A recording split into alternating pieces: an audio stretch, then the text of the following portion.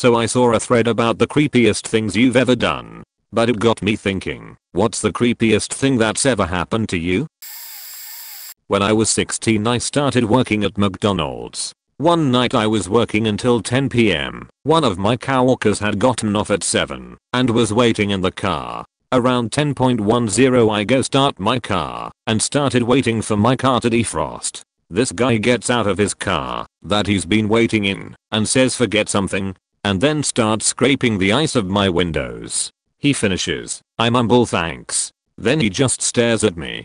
He looks like he wants to say something, but I just get in the car and head home.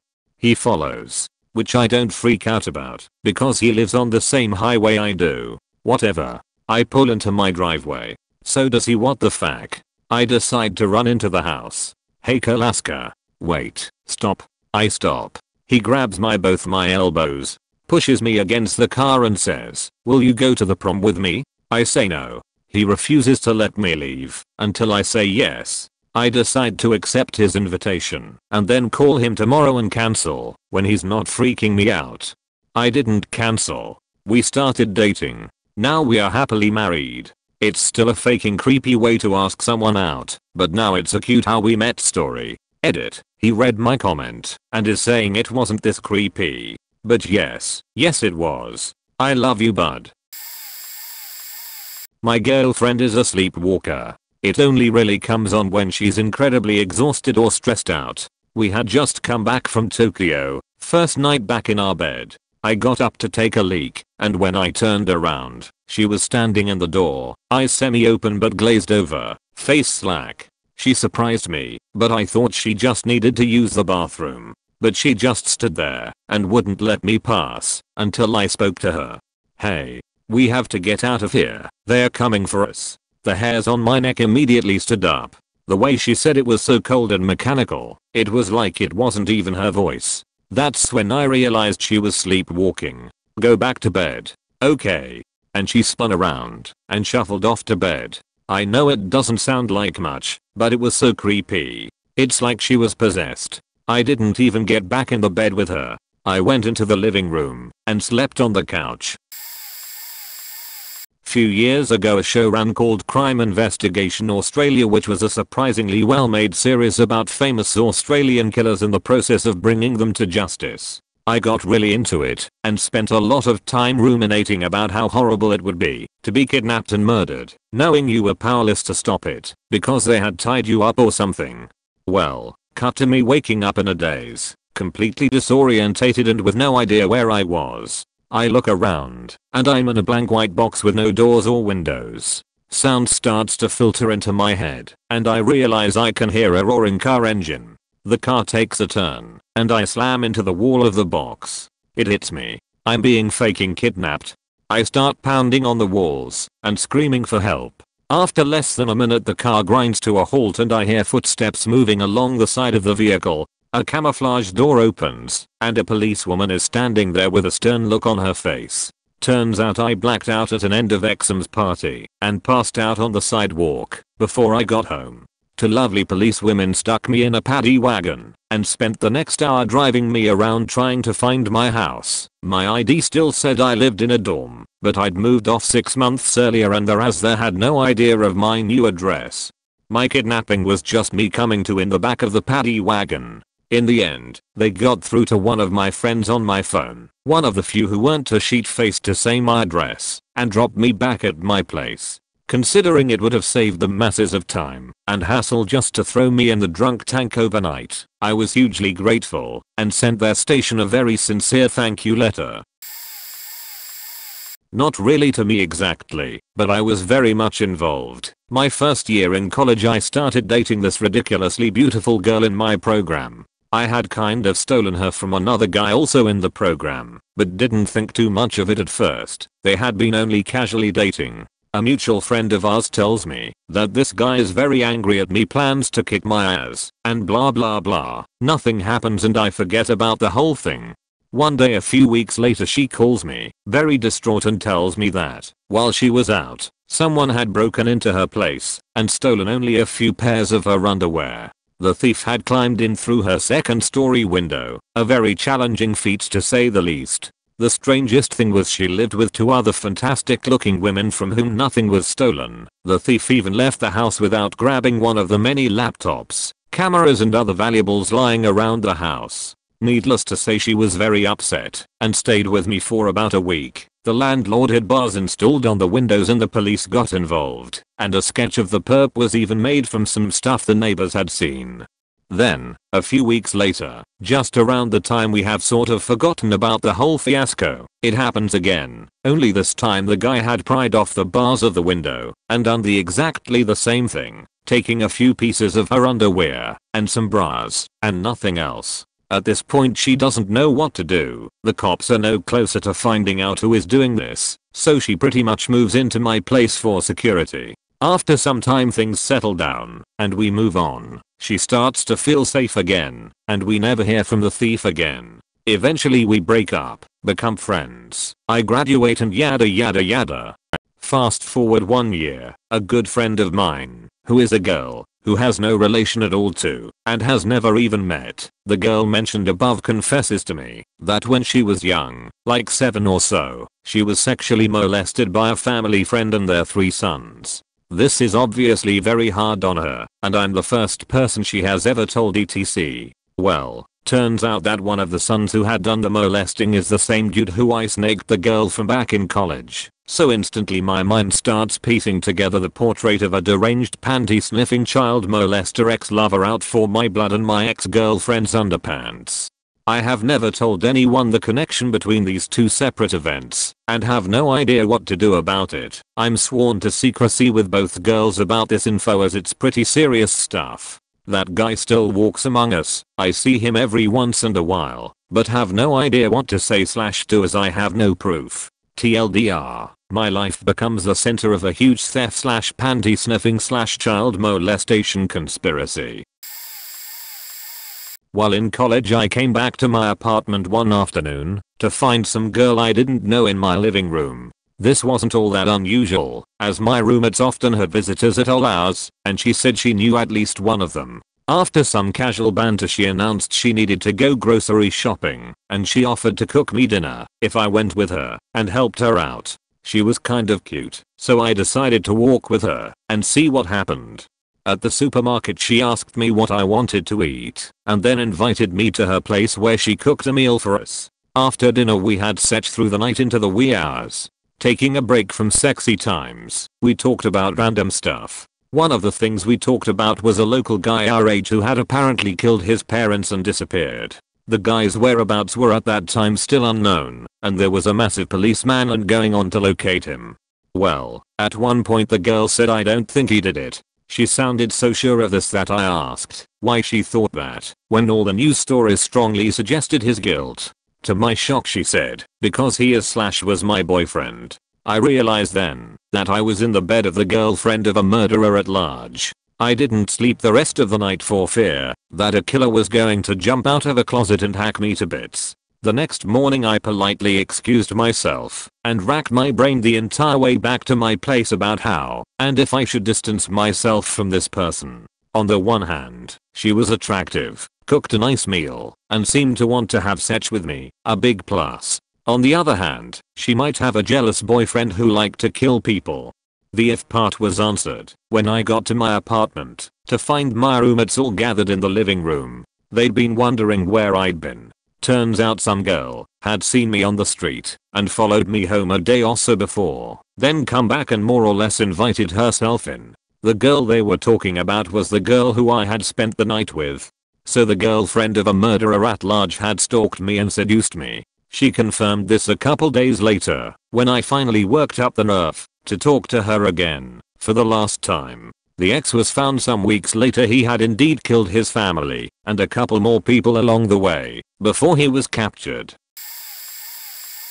I posted one creepy thing that had happened, but I thought I would post my father creepiest. Note, I was 13 at the time. It was late at night, and I have always had a wild imagination. My old bedroom faces the door at the top of our stairs, and into my parents' bedroom. One night my mom was at work and dad was visiting my grandmother, so I was in my room, listening to Backstreet Boys or something, and heard someone coming up the stairs. We don't lock our doors in our neighborhood. When I looked, it was my dad. In his usual PJs I said goodnight, but he never faced me, just went into the bedroom and that was it. I went back to whatever I was doing. Half an hour later, I heard someone else coming up the stairs, and when I looked, it was my dad, fully clothed, wearing his jacket. He asked me how my night went, and I just went pale. To this day, we cannot figure out what happened. He checked the house, and no one was there, but our house has been known for being haunted. If you believe in that, we've had several people leave our house because it just didn't feel right, and some out of ordinary things have happened that could only be explained with far-fetched reasoning. I never stayed in my house by myself after that. My friend and I were downtown one day and decided to eat lunch at a shitty food court in some old mall. Most of the places were closed down, except a Subway and an on-chain pizza place. We each ordered a slice of pepperoni and a fountain drink from the man behind the counter. The first thing that was weird was that he wasn't wearing a uniform, just plain clothes. The second thing that was off was that he charged us both two completely different prices, despite the fact that we each ordered the same thing. What we each paid was less than the listed price for our items on the menu. My friend and I laugh about it, eat our food, and go on with our day. Half an hour later, and we both sit down in a hotel lobby and each end up falling asleep at roughly the same time and waking up a good hour later. We are both freaked out that we would each fall asleep for no reason and both noticed that we felt pretty shitty.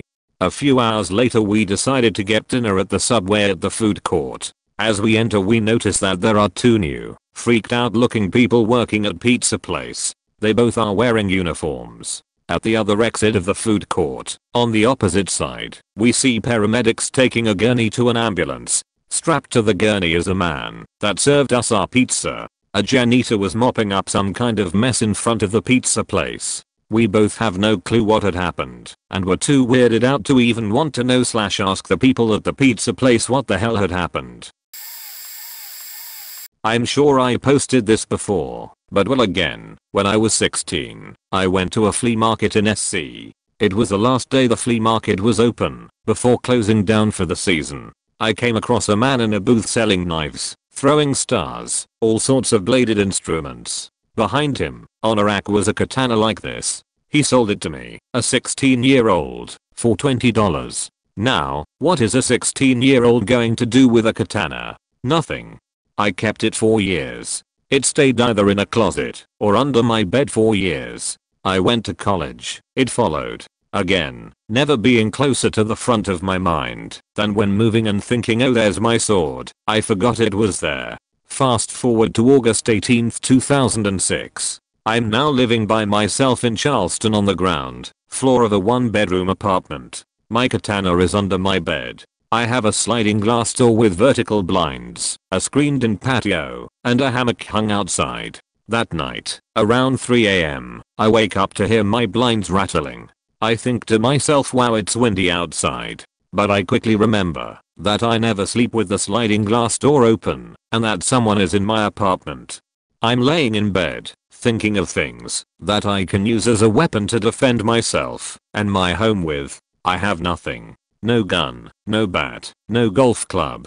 I have a large mag light in the closet, but that meant I'd have to get up to get it. Then I realized something else. Under my bed was, oh yes, it was righteous. With my sword gleaming in the dim light, I crept around the corner and looked into my living room to find two very large men stuffing my belongings into garbage bags. I can make them out, barely with no contact in, by the light from my laptop waving around as they move around with it. When you're amped up on adrenaline, you say some dumb things. I yell, you, stop. They both turn and run out the sliding glass door. When you're amped on adrenaline, you also do some dumb things. The only thought that going through my mind wasn't call the police or lock the door. It was those motherfuckers have my stuff. And I want it back. I chased them out of the door, through the wooded area behind my apartment, across Ashley River Road, through the Oaks apartment complex across the street, and into a marshy area behind that. All of this was in my underwear, no shoes, no contacts, and with a bigger sword. Sadly, I lost track of them, and sanity seeped back into my brain. I realize that they might have a gun. I know they have a knife, used to cut the screen away on my porch. I'm practically naked, blind, carrying a very large blade, and the only people that know that I'm out here are me and them. I go back inside and call the police. The burglars had cut away my screen on the patio, and using the blade as a prying instrument, forced the lock on my sliding glass door open. How they managed to get past the hammock in the dark without getting wrapped up like a spider's prey is beyond me. For weeks I made rounds to area pawn shops, but to no avail. None of my stuff was ever recovered, and I was uninsured. I lost my laptop, my DVDs, all of my video games, and my keys, which was the biggest beach of the story. Strangely, they didn't get my PS2, which I think is a direct result of my intervention. Strangely enough, a few years ago, there was a story I read about a kid who killed a burglar and seriously injured another with a sword. Nearly the same story. It really makes me wonder what I would have done had they not run. It wasn't really scary at the time. What is scary now is waking up to a bump in the night and not remembering if I locked the front door. TLDR. Home burgled while I was present. Chased burglars off with a sword. Edit. Adding additional details. I've posted this before, but I'll do it again because it is absolutely creepy. I live in an apartment with my mom. One day I came home later than she did. I'm in college, so I did what I usually do. Close the door, throw my stuff on the floor, and get something to eat. I didn't even think about locking the door. The night goes on and both my mom and I go to bed. I must have dozed off around midnight or a bit earlier, and it is worth mentioning that I fell into a pretty deep sleep. A little background worth mentioning. There are times when my mom leaves something of hers in my room, and she has to try and get it in the morning before she leaves, while I'm still asleep. She usually does so very quietly, but I can always kinda feel that she is there. Back to the story. So I'm having a good sleep when all of a sudden I feel light shuffling around my bed. This didn't really wake me up, but I guess it woke up my unconscious, because I told myself that it was most likely my mom. I keep hearing this sound when all of a sudden there is a loud bang next to my bed. I happened to be laying face down, so I peek my head up and look down expecting to see my mom on the floor because she tripped over the clutter around my room. Expecting to get yelled at in Spanish. Since my family is Hispanic, I prepare myself for the deep shit I'm about to be in. When all of a sudden I start hearing Chinese/Japanese/Korean. I had no idea what the fuck was going on, so this really woke me up. As I woke up I realized a couple of things immediately. It was too early for this to be my mom. My door was wide open, which my mom never does, and there was a little shadowy figure on the floor. When I heard this language I panicked and jumped off my bed and just started screaming at the top of my lungs. The shadowy figure started getting up in the creepiest way possible, like the girl from The Ring. At this point the figure was in between me and my door/light switch. Out of fear, I started yelling to turn on the light. I had no idea what I was doing, but the figure for some reason listened and slowly walked to my light switch. I swear, this part is straight out of a movie. The dark figure turns on the light for a second, looks at me in the eyes and turns it back off. I see that it was an old Korean lady. She turned off the lights and started to reach for her dentures, which had fallen when she tripped over my mess. At this point I was sure I was dead. My heart was pounding and I was screaming at the top of my lungs at 4 AM. As she puts her dentures back in, I managed to drive her out into the hallway with my screaming. My mom came out of her room asking what the hell I was doing. She assumed I was drunk or that a friend of mine was. She couldn't see the lady, so I stepped aside to let her see, and my mom's jaw dropped. We eventually got the lady outside. Turned out she was some lady with Alzheimer's disease who got locked out of her house and found our door to be open. I almost threw up later in the night because I kept thinking that at some point she was watching me sleep. That was the creepiest thing I've ever heard happen. I had just turned 21 and I was living in a sketchy apartment. My boyfriend dropped me off and there was a goddamn junkie just sitting on the couch. Junkie explains that he's there with our other roommate's permission, and of course the roommate wasn't home at the time to check the story. My boyfriend was somewhat of a jerk and was always going on about how I couldn't treat him like my best friend, so I didn't call him to rescue me. Junkie asks for a tour of the house and seems super interested in the laundry room, which only has one door. I foolishly went in ahead of him and he followed me. I thought, well, I'm gonna get raped for being stupid. Instead, he peered at the washer and asked me a bunch of detailed questions about how to operate it. I quickly retreated to my bedroom, which mercifully had a lock on the door. My pint of Maker's Mark was safe and sound behind my books. No one in that flophouse was interested in reading, so I sat up all night sipping bourbon and listening to the junkie do his laundry. I figured it was just the weirdest scam in history, but no, junkie was an invited guest. Fuck that place. The next day, I related all this to my boyfriend, and he was horrified that I didn't call him, by the way. I was in bed one night, drifting off in the darkness of my bedroom. I couldn't quite get to sleep though. The weather was warm and my room was getting a little stuffy, so I went to open my window up and let some air in. I went back to bed, staring at the ceiling, hoping I would fall asleep out of sheer boredom. That was when I heard the sound downstairs. Now I wasn't yet asleep, and thinking that it could be a burglar or something, my heart started thumping. You know the feeling, when fight or flight kicks in. When I was younger I went on work experience at my granddad's sheet metal work factory. One of my best memories of us bonding was when we both made an axe at the workshop, which he let me take home. So I reached for this axe, this little hand axe I had made years ago, and creeped out of my room in the nude. There's that sound again, this time closer. It was dark, and I didn't want to alert the burglar, so I stood at the top of the stairs, in the nude, in the dark, and with this little hand axe raised shoulder height. I had no idea what I was going to do with it. Could I really have killed or maimed someone with it? I don't know. Anyway, I hear these quiet footsteps moving up the stairs. Whoever it was really didn't want to be heard. Whoever it is, whatever it is only a few steps away from me now. I'm aware of it, but it's not aware of me.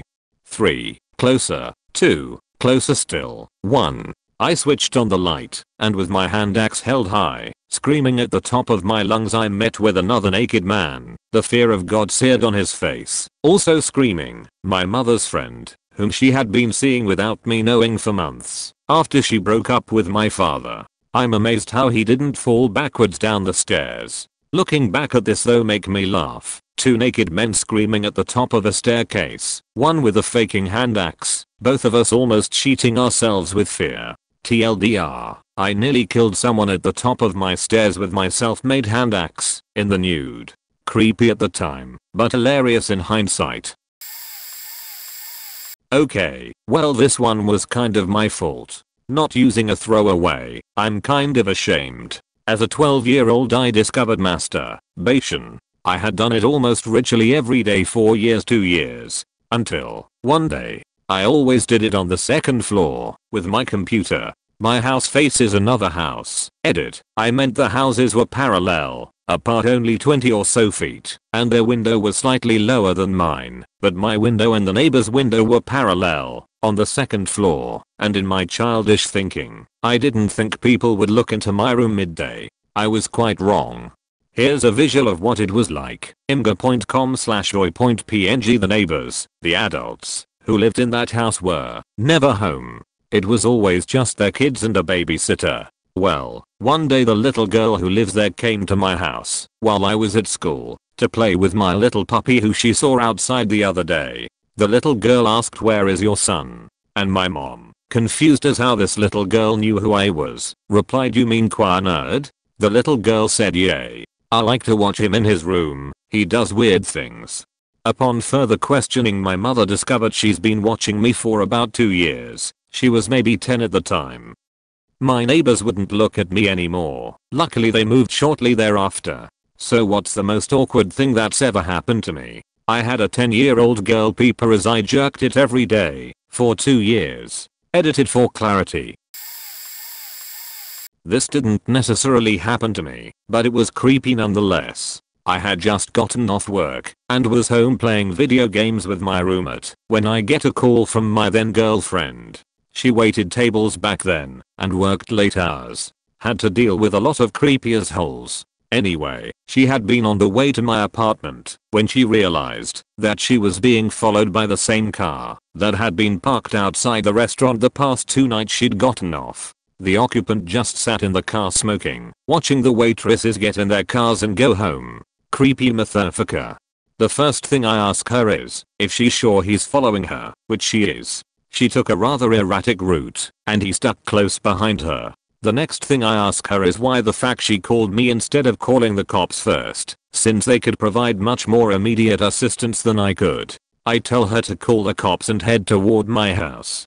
If the cops hadn't pulled him over by the time she got to my place, me and my roommate would be waiting for him with decorative catanas. We hang up, she calls the cops, then calls back, until they pull him over behind her. They search his car and find rope, knives, and drugs in the backseat. He gets arrested for intent to rape. I get a blowjob for my intended heroism.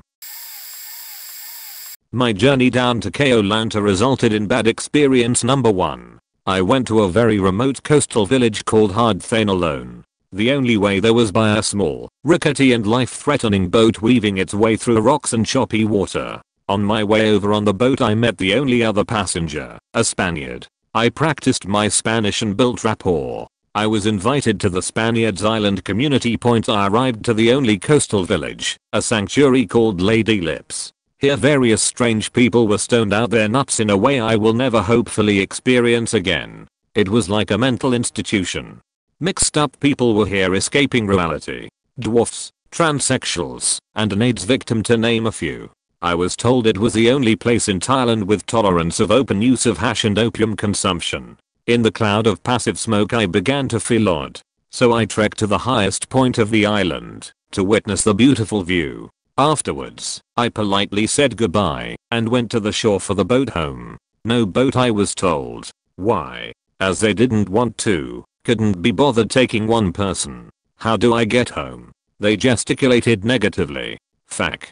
The island had no ATM, phone, nothing. Electricity went off at 10 PM. It was 5 PM and getting dark. The Spaniard by this time had taken an unfortunate shine to me and wanted me to sleep in the community. I went back hoping for the best only to find that the men were now dressed as women and the woman I met earlier were, as I suspected, men. My nervousness showed and this started to offend. The Spaniard, a man like Nadia from Big Brother, got irritable with my obvious change in character. Being exhibitionists liking to shock, I was exposed to a newly created vagina from a Sally Gunnell lookalike sitting spread eagle. The axe wound between his legs was comparable to a tired dog's mouth and hung like a wizard's sleeve. Disgusting. I gagged when night fell. I panicked and became insane with worry. I was white meat on Transsexual Street. I stole a towel and a shawl and slept rough on the beach. Around 3 AM I woke startled to the sound of footsteps and torches. Not taking any chances as there are guarded drug plantations in area, I sprinted to a secluded bush where I collapsed with exhaustion and woke with a spider the size of a transsexual's hand on my chest. For my watch and all my money, equivalent of 2 days allowance, I managed to convince a fisherman to take me home at 7 AM the next day. I could never make this up. I have missed out a lot of detail.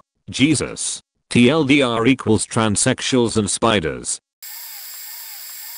Many years ago I was in Boy Scouts, and our troop was going on a camping trip to a summer camp that was closed in the winter. We'd gotten permission, and we'd planned to hike in. Myself and another scout went up there the day before, so we could set up the rifle/shotgun range. We had just finished setting up as it was getting dark when we noticed what looked like a set of glowing eyes down the hill from us. No big deal, probably a coyote or something. Except that, even though they moved, they never blinked and never left the area. After several minutes we started to freak out. This is the point where I tell you that we'd watched the Blair Witch Project the week prior and were all of 15 and 16. Our rational brains were trying to come up with explanations for what we were seeing, but our reptilian hindbrain was screaming so loud we couldn't think. Ended up in the back of my friend's Explorer, each of us with a loaded shotgun and a loaded rifle. We laid there for about an hour scared to death. And that's when someone else went over to the building on the other side of the lake and turned off the light. The eyes immediately disappeared. Once we realized we were only looking at a reflection, we felt insanely stupid. We never told anyone either. Me and my friend used to go to Subway a lot. Every weekend or half day of school we would go down and eat lunch there. We even ate dinner there a few times. Eventually the people working there started recognizing us, had our orders ready when we came, all that stuff. So one day in the middle of the summer, we see this old guy, minding his own business, sitting at a booth eating his sandwich. My friend and I get our sandwiches, and we take the booth in front of him. So the way this was set up was that I was facing the old guy, but my friend was in between us, facing away from him and facing me. So when we sit down at the table, I see the old guy look up, and he just starts staring at my friend. My friend obviously doesn't notice, so I try to inconspicuously say, hey, that dude behind you is kinda staring at you. My friend turns around, and the guy looks back down to his sandwich, pretending nothing happens. My friend turns back around, making a kind of creeped out face, but we quickly dismiss it. The old dude leaves later. A couple of days later, we come back, and the old guy isn't there. We eat our sandwiches, and later on I look to my right, and right through this glass wall type thing, is the old guy just standing there, staring at my friend. We tell the people working there, and they call the cops, but the old guy sees them, so he gets in his car and drives away, so they put off the call. Next day, me and my friend are eating there again. We wouldn't give up that place over some creepy old guy, and the employees had specific orders to call the cops if they ever see that old guy around. So a couple of customers come in while me and my friend are eating, and the workers there are busy, so I look down to take a bite of my sandwich, and suddenly when I look up I see the old guy walking briskly over to my friend. I start to say watch out, but before I finish the first word, the old guy grabs my friend by the chest and his back and tries to drag him out of the booth, saying some incomprehensible jabber. I was faking scared as shit, and my friend was too, so acting out of pure adrenaline I throw my hot meatball marinara, maybe something else, it had hot marinara sauce though, at his face, and the sauce hits his eyes and blinds him. He was blinded and started screaming. Everyone else by this point was frozen in shock, so I get up and punch him right in the jaw, and he falls unconscious. I never thought I would be able to throw a punch that hard, but adrenaline is faking crazy. The old guy was eventually arrested, and we got free sandwiches there, until they decided to relocate 3 stores down for a bigger store area, and went under new management. It was a good run, while it lasted, though we are both guys by the way. TLDR, old guy stalks me, and my friend at Subway tries to grab my friend. I knock him out, and we get free sandwiches. I used to rent this basement-ish apartment, where the bottom of the windows was at the same level as the ground. So it was only half underground. Big, normal-sized windows. Creepy things happened to me there which may or may not be related. Edited out the first one. It was pretty tame. Just for some context, I was 20 at the time and new to a big city, close to 1 million people. The only family I had in the city was my sister, but she lived at the exact opposite end, really far away. The only friends I had in the city were people from the church I was in at the time, and they didn't take it seriously. No one to stay over and help me, or to let me stay at their place. I don't know when it started, but I ended up with a stalker. I only found out I was being watched when he left me a note in my window. I grabbed my phone and pretended to be talking on it as I went outside to get it. Went back in, read it. I don't remember the exact wording, but it was along the lines of, I've been watching you get dressed in the mornings. You're really pretty and have nothing to be ashamed about. I'd really like to meet you for coffee or something.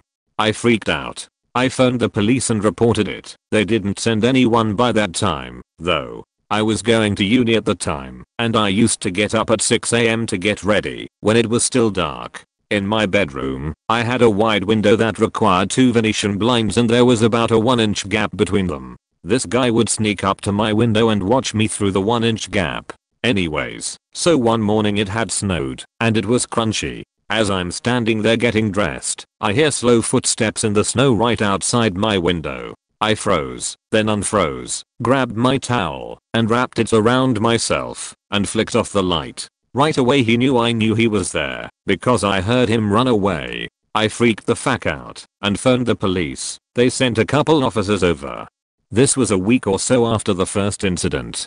I missed class that morning as I waited for the police to come, take my statement and check things out. They couldn't do much, though, because I didn't know who the guy was or what he looked like. I was so fucking terrified. I turned pretty close to batshit insane, not knowing who this guy was or if I knew him, and saw him every day. A while after this, I was in a mall at the other end of the city with some friends and this random guy working in a store said that he saw me on the train every day. I said, "That's pretty creepy," and took off.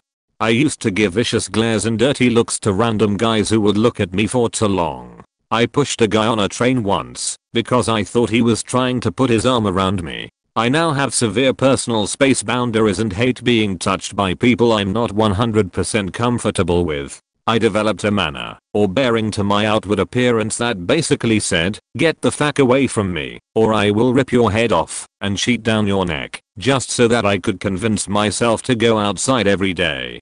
I ended up moving a few months later, never found out who the guy was, refused to enter that part of the city for a few years, all that. This was about 9 years ago now, so I sort of think I'm okay, but it really caused some problems for me for a long time, reacting to men I didn't know, including doctors and other professionals. TLDR, had a stalker leave me notes telling me he was watching me. Edit, to make it shorter and add TLDR.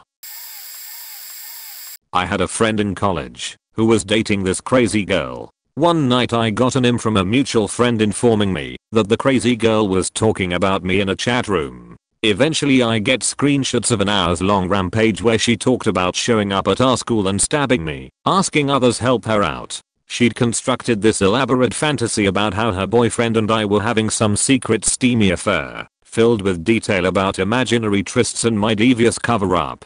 I had an F-locked LJ that had been private since high school, and apparently she'd been desperately trying to access it. She'd also been stalking me on Facebook. Eventually I found out that this girl would have these freakouts every so often, claiming that her guy was cheating on her, or that her parents had abused her, etc. etc. But the amount of time and energy she'd dedicated to demonizing someone she'd been in the same room with maybe twice was alarming.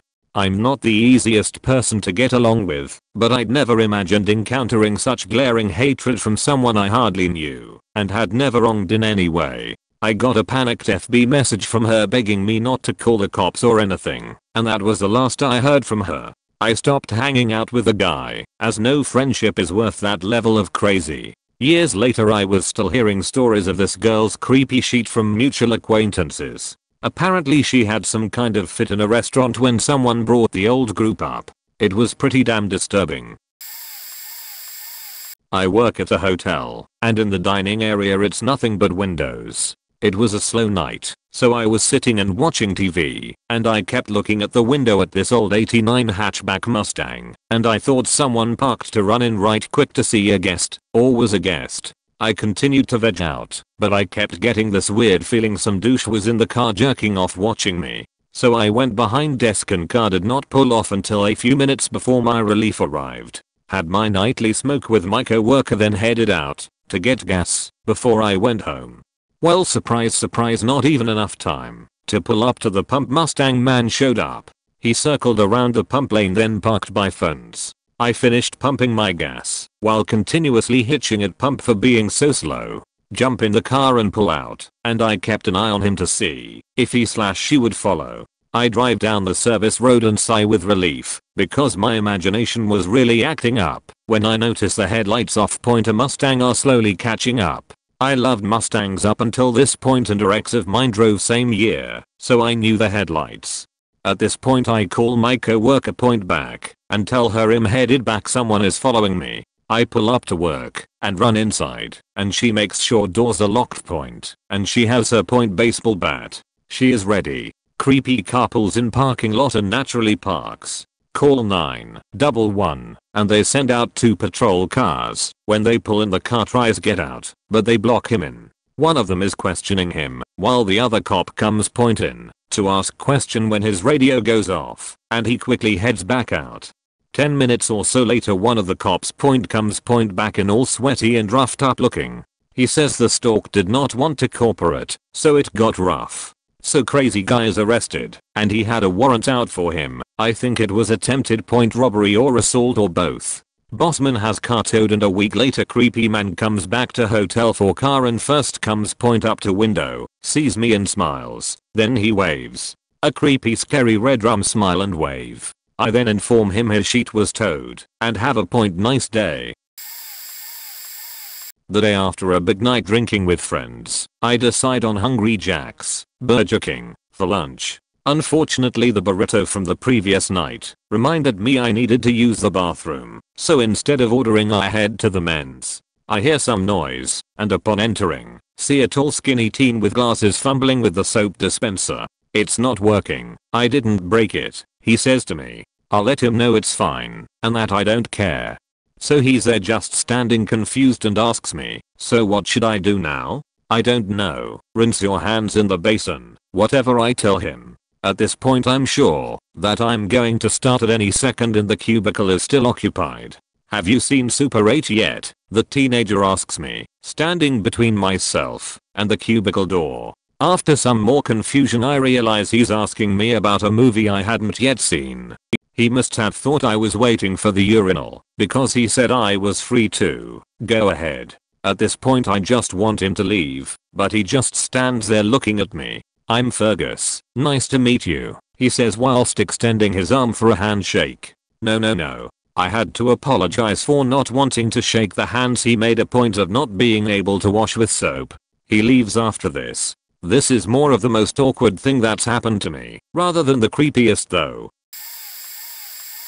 While going to college, I used to work at a drive-through espresso stand in an industrial area near Tacoma. I was your usual bubbly blonde barista who excelled in small talk and boosting egos. It helped the tip jar of course. So one day, I get an much older looking gentleman, not a day younger than 60, who stops by and orders a can of Diet Coke which goes for $1. He gives me $1 and put $5 in my tip jar. Not the first time so no big deal. But I'll definitely remember him next time.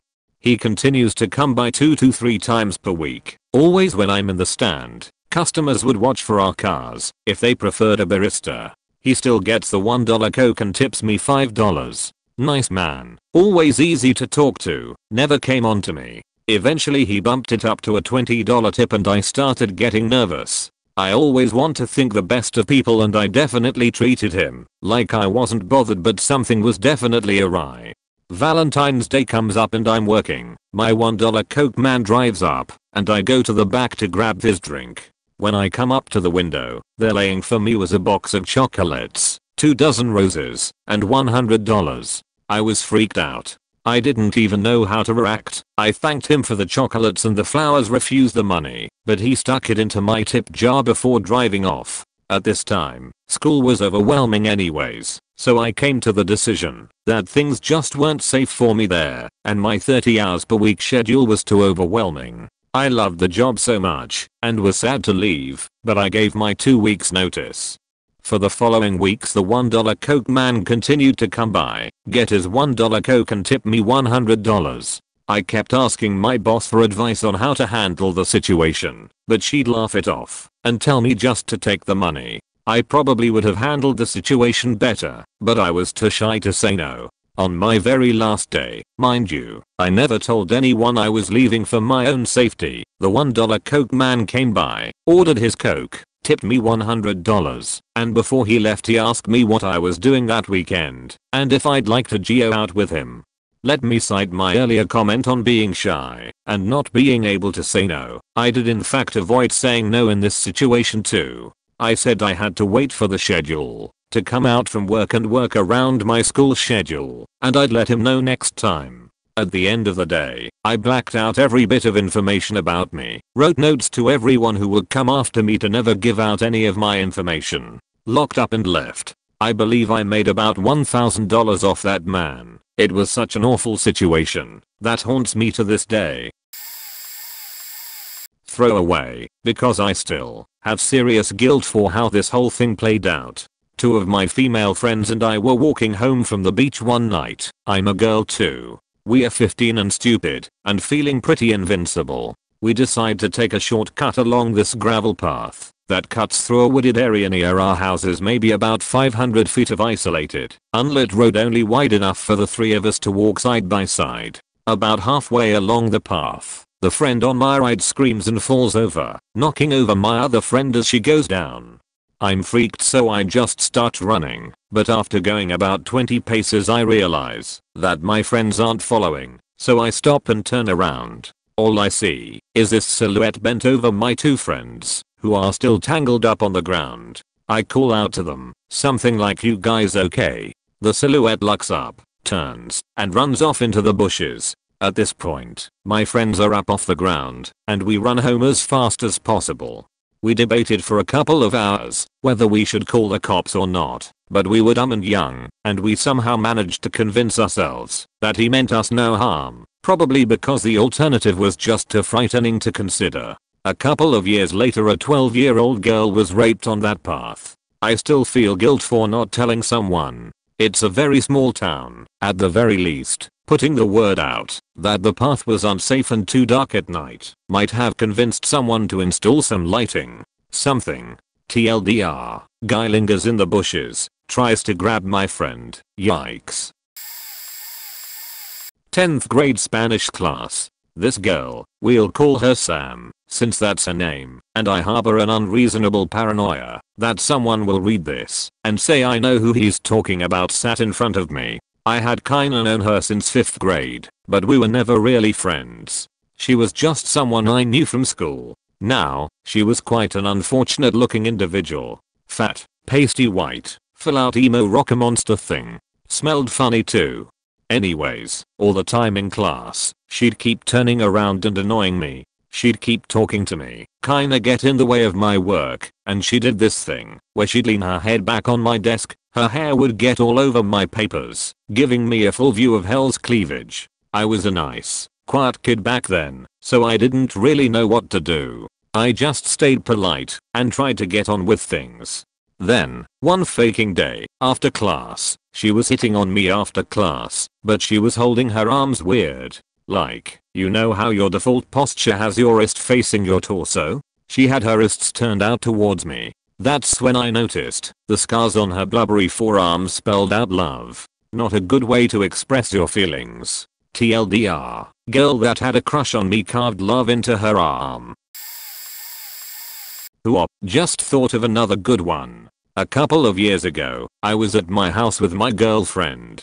I had to go to class that day, so I left her alone at my house to do some homework, and I'd be back in a couple of hours. My truck was low on gas, so I borrowed my mum's car. She carpooled with dad. I always cut my phone off during class, so when I get out I have a voicemail from my best friend. Dude, if you didn't wanna hang out and just wanted to fuck girlfriend's name, all you had to do was say so. It's messed up that you just avoided me. Obviously, I had no idea what the shit he was talking about. I called my girlfriend. Yeah, best friend's name. Stopped by and asked if you were here, but I told him you went to class in your mom's car.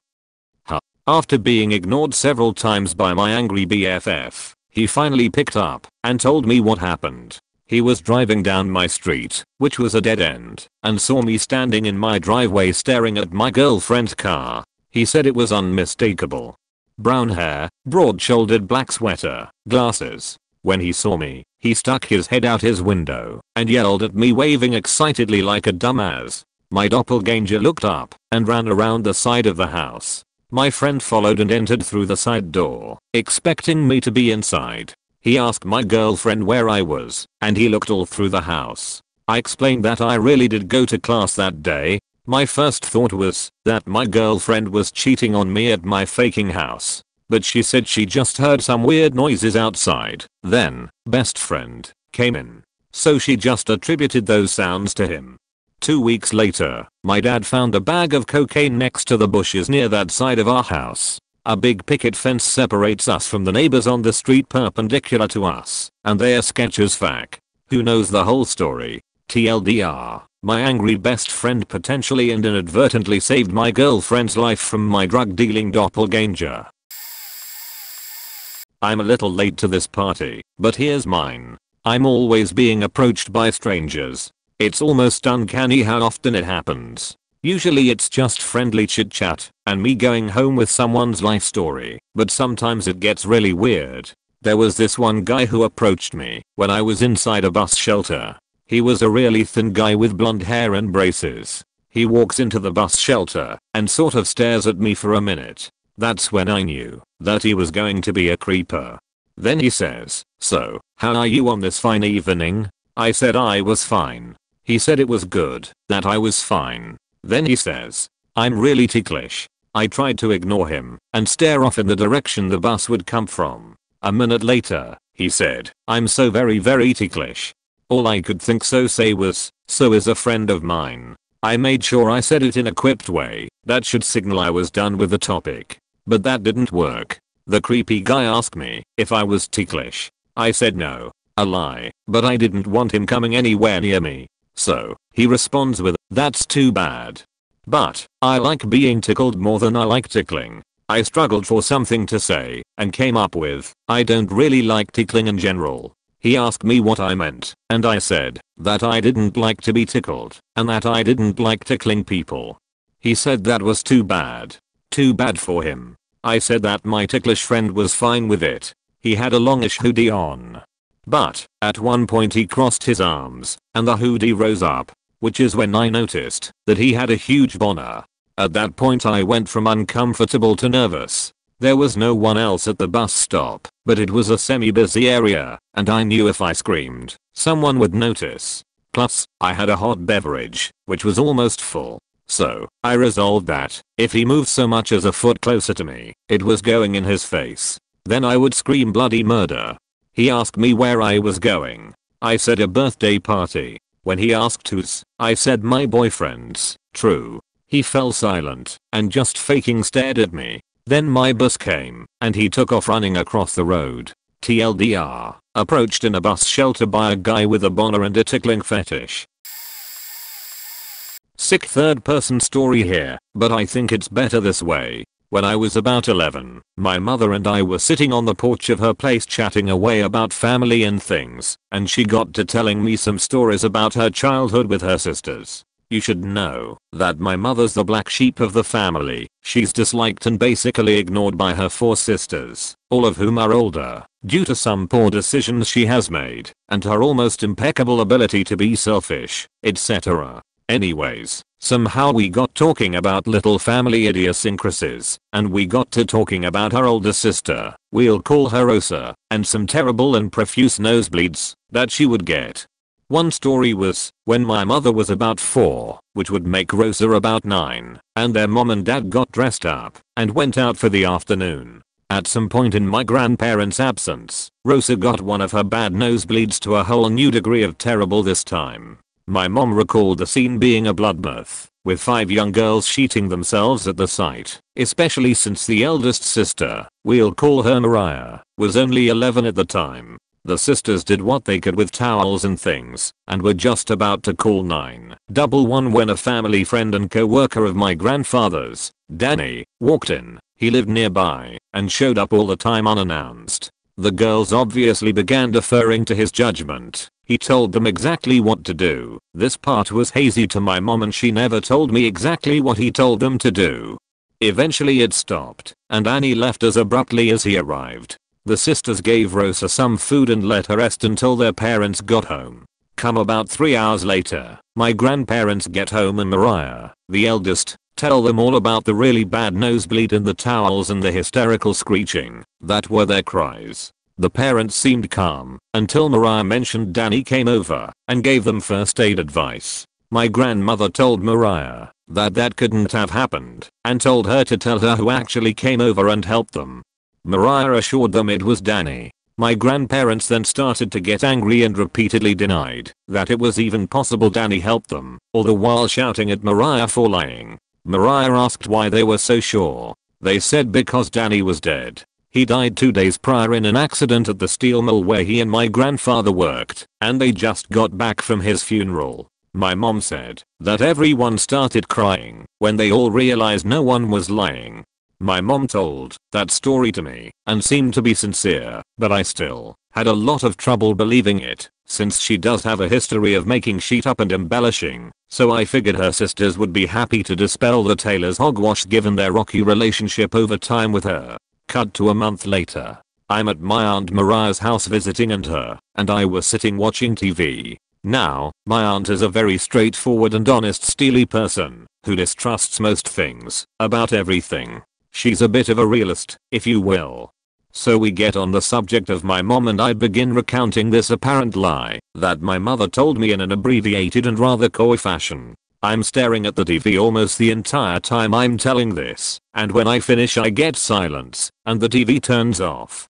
I turn and my Aunt Mariah is staring me dead in the face with tears pouring down her eyes, and says the following, and I'll never forget it.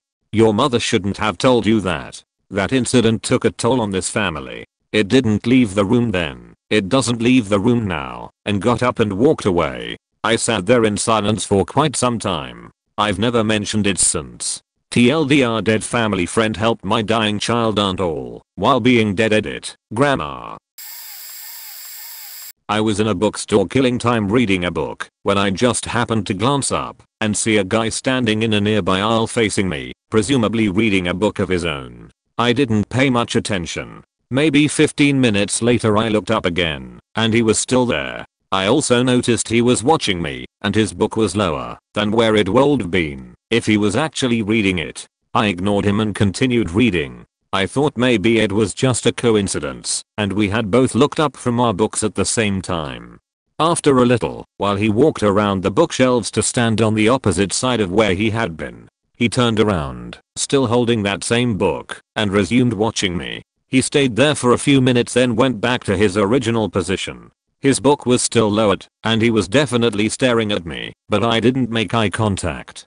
The tipping point, so to speak, on the uncomfortable meter was when I noticed that the hand not holding the book was in his front pocket, and he kept adjusting that hand, moving it around a little in his pocket. I tried not to look at him, and by now I was thinking, no, he's not, is he?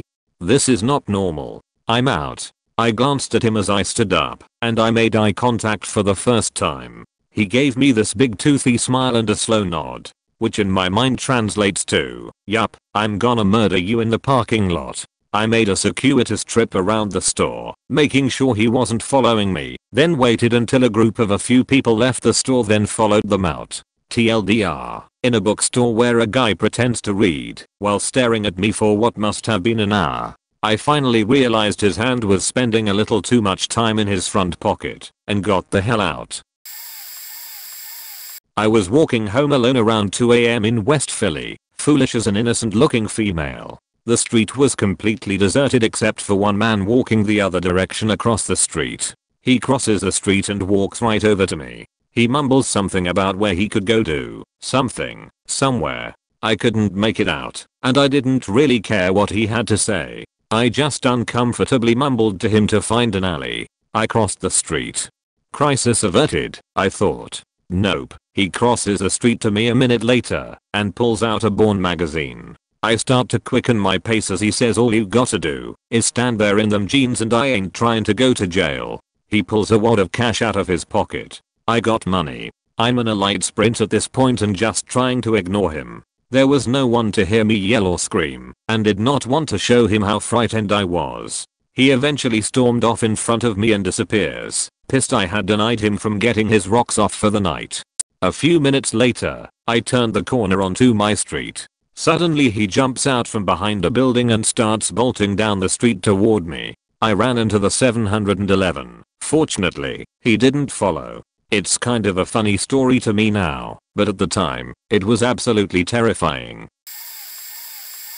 When I was younger, like stupidly young to be online, 11 to 13 or so, I spent a lot of time talking to random people I met on gaming websites. Most of the time, they were really awesome people, and we had decent, intriguing conversations.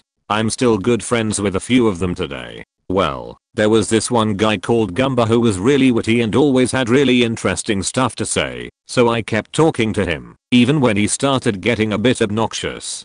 He kept showing me how awesome he was at hacking. He'd do dumb things on forums like make 1,000 copies of one post or something. Then he found out that I was a girl and he decided that he was going to do all that he could to impress me. He told me that he was immensely powerful and started getting more into hacking and scams and stuff. He'd find information about me on my school's website that was supposed to be only accessible to teachers and stuff. I broke off contact with him for about a year. One day my messenger screwed up and unblocked him or readed him or something, and he contacted me and I decided to be polite. We had a normal conversation until I mentioned that I'd like to have a car eventually. He said, "Don't worry about that. I can get you a car." I was like, lol, okay. When will that be? He said, "When I start my coup. You can have any car you'd like when I get my first government." I ignored it, like you ignore any bad joke. Then a few years later a mutual friend sent me a news story. I had forgotten all about the guy. He bought a wig, sunglasses, and a sharp hunting knife, and stabbed a nurse 72 times. He didn't stop stabbing her until his wig fell off. When they asked why he randomly killed this woman, he said he was going to steal her car so that he could travel to Africa to start a coup. I was so creeped out. I had been chatting with a murderer for years, and I felt connected to the crime. I felt guilty for a while. It was terrible. TLDR. I befriended Britain's most dangerous teen when I was a child. He was creepy. There is a man who goes to my church. He's older, maybe 50 over 60 years old, around there. Anyway, he is always checking out the younger girls at church. Girls ranging from 12, 24 or so. He lives about a block from me too. He always paid extra attention to me, and I didn't ever want to be rude because he was an elder and all, but I didn't want to be anywhere near him. I'd always find excuses to get away from him, but he would follow me. I was always glad to get out of church because then he couldn't follow me, except for when he did. I was home alone one day when I was 16 or 17. I needed to get a school book out of my car, so I grabbed my keys and headed out, even though I was in my pajamas, some boxers and a tank top. He was standing next to my car. He asked me how I was doing. "I'm okay, and you?" He asked me what was going on with my life. "Just school, boring stuff." And he asked me if I was home alone and if I would like some company. "Actually, I have to go to the store." And I got straight in the car, shoeless and in boxers, and drove off and left him in my driveway. I later caught him taking pictures of me and a couple other girls at church. We've gone to our bishop to ask him to help with dealing with this guy, but the bishop is at a loss of what to do. A few years ago, when I was 18, I was living in Perth, Australia, and I used to frequent this bar in the city. I was working different hours to my friends at the time, so I used to head over for a few beers to chill out and would usually end up talking to random strangers. I'm a very sociable person. Anyways, one night in particular I was in this bar and got talking to this group of lads, getting on great with them, having a good laugh, and the bar we are in is closing. So they mentioned they're heading to another bar that had cheap beer and was open all night. They asked if I fancied heading along, and me being drunk and considering them to be a sound person decided to head with them. So they drive over to the bar, which is a good 30 to 40 minute drive from where I was living, and have a few drinks, and then I start to get the feeling that one or two of them aren't right. There's a few comments, and I suddenly start to feel a bit uneasy, realizing that I'm out in the middle of nowhere, miles away from where I'm staying, and with no real clue as to how to get back. So I asked the barman if there is a taxi company nearby, or if he had a phone number, or whatever for one. He said no, and that I might be lucky and catch one on the road outside. So I make my excuses and leave the bar, and try to find a cab on the street. About 5 minutes pass, and no sign of one. So I start to walk in the direction I think home is in, when all of a sudden a car pulls up beside me, with the guys who I was drinking with in it. They tell me they'll give me a lift back across the city if I want. So stupidly I decide to get back into the car with them. We are driving for a bit, and one of the guys keeps contradicting everything I say, basically trying his best to provoke me and start an argument, when I notice we are driving in the wrong direction to where I was staying. I mention it to the guy driving, and he ignores me. I tap him on the shoulder and say it again, and then he turns to the guys in the back and says in a very cold tone, "Are we doing this, or what? To which the guy next to me responds, "Fuck him, let's do it." With that the car starts speeding up, and the guy next to me grabs my arm. Being completely freaked out, I punch the guy next to me as hard as I can in the face and swing open the car door and dive the fuck out onto the street. Next of all, the car comes to a screeching halt. The 4 guys jump out and start running in my direction screaming, "Get the cunt, get him." So I pick myself up and fucking haul ass, diving through people's back gardens and whatnot until I hide in a hedge.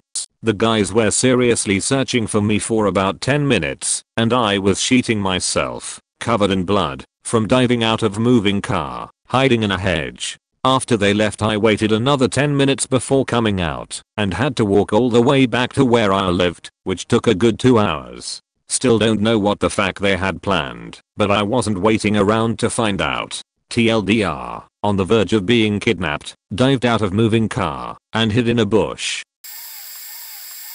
A couple years back I was walking to work. I was actually so close I could see the place in the distance, and this guy in his 40s pulls alongside me and says he wants to give me a ride. He knows where I work and he wants to do a nice thing and isn't gonna hurt me, so I'm just wondering what the hell his deal is, and saying I'm really close anyway, but I was kind of late and this dude is just driving alongside me begging me to get in, and I don't know why, but I just get in. He drives me to work, drops me off and drives away. Few weeks later I'm stocking shelves, and this guy sneaks up behind me and is asking me if I remember him, and then he's asking me all these personal questions like if I have a girlfriend or what kinds of things I like to do, and he's saying he wants to buy some flowers for me to give to my girlfriend, and he wants to get me dinner, and he's giving off weird vibes, and I'm just getting more and more creeped out and trying to get out of there. Finally some other customer comes along and asks me a question, and I help them.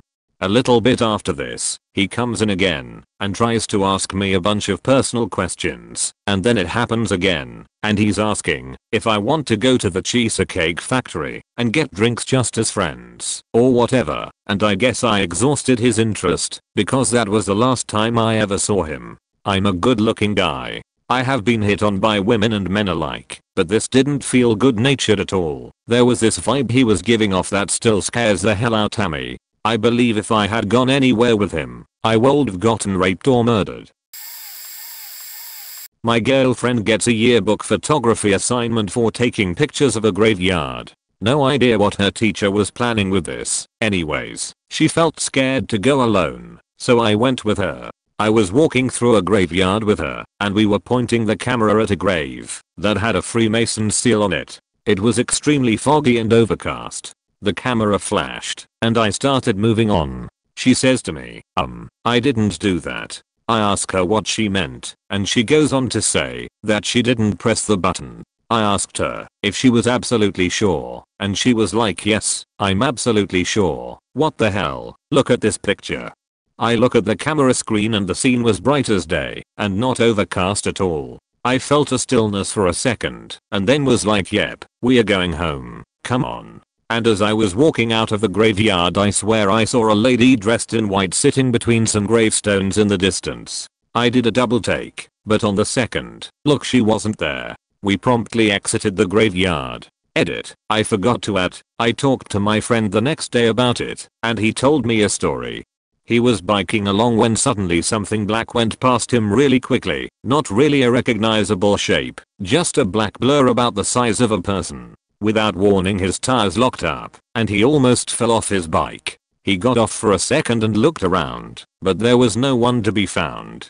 He got back on his bike, and finding that it was back to normal kept on going. He was right beside the same graveyard. I now cannot pass that graveyard without searching between the gravestones, and whenever I see a woman wearing white at around twilight I have the sudden urge to run away. So I go to this anarchist reading circle right. This guy had come the last time I showed up and gave off these really creepy / weird vibes, gives fake names every time he comes. Two people are discussing this book on feminism, forget the name, and labiaplasty gets mentioned. Creepy fact starts off on the variety of labia he's seen in the course of his born research. Collective what the fuck moment was had by everyone. Anyway, we got around to discussing this sign, right? It was on consent and stuff. It wasn't like she'd could get any weirder / uncomfortable than it already was, right? I was so very totally faking wrong. $CREPYFAK launches into this really faking weird rape apologist spiel. I'm not exaggerating this sheet. All people are inherently innocent, ergo so are rapists. And rapists are actually rapping. The dress and don't intend to hurt the victim. The television is constantly telling people to rape. Everyone is being raped by society, or something. He started gibbering about sovereign citizens at one point. Totally nonsensical. Naked person on beach and they aren't moving. Totally alright to have sex with them. At this point it was subtly suggested that he STFU.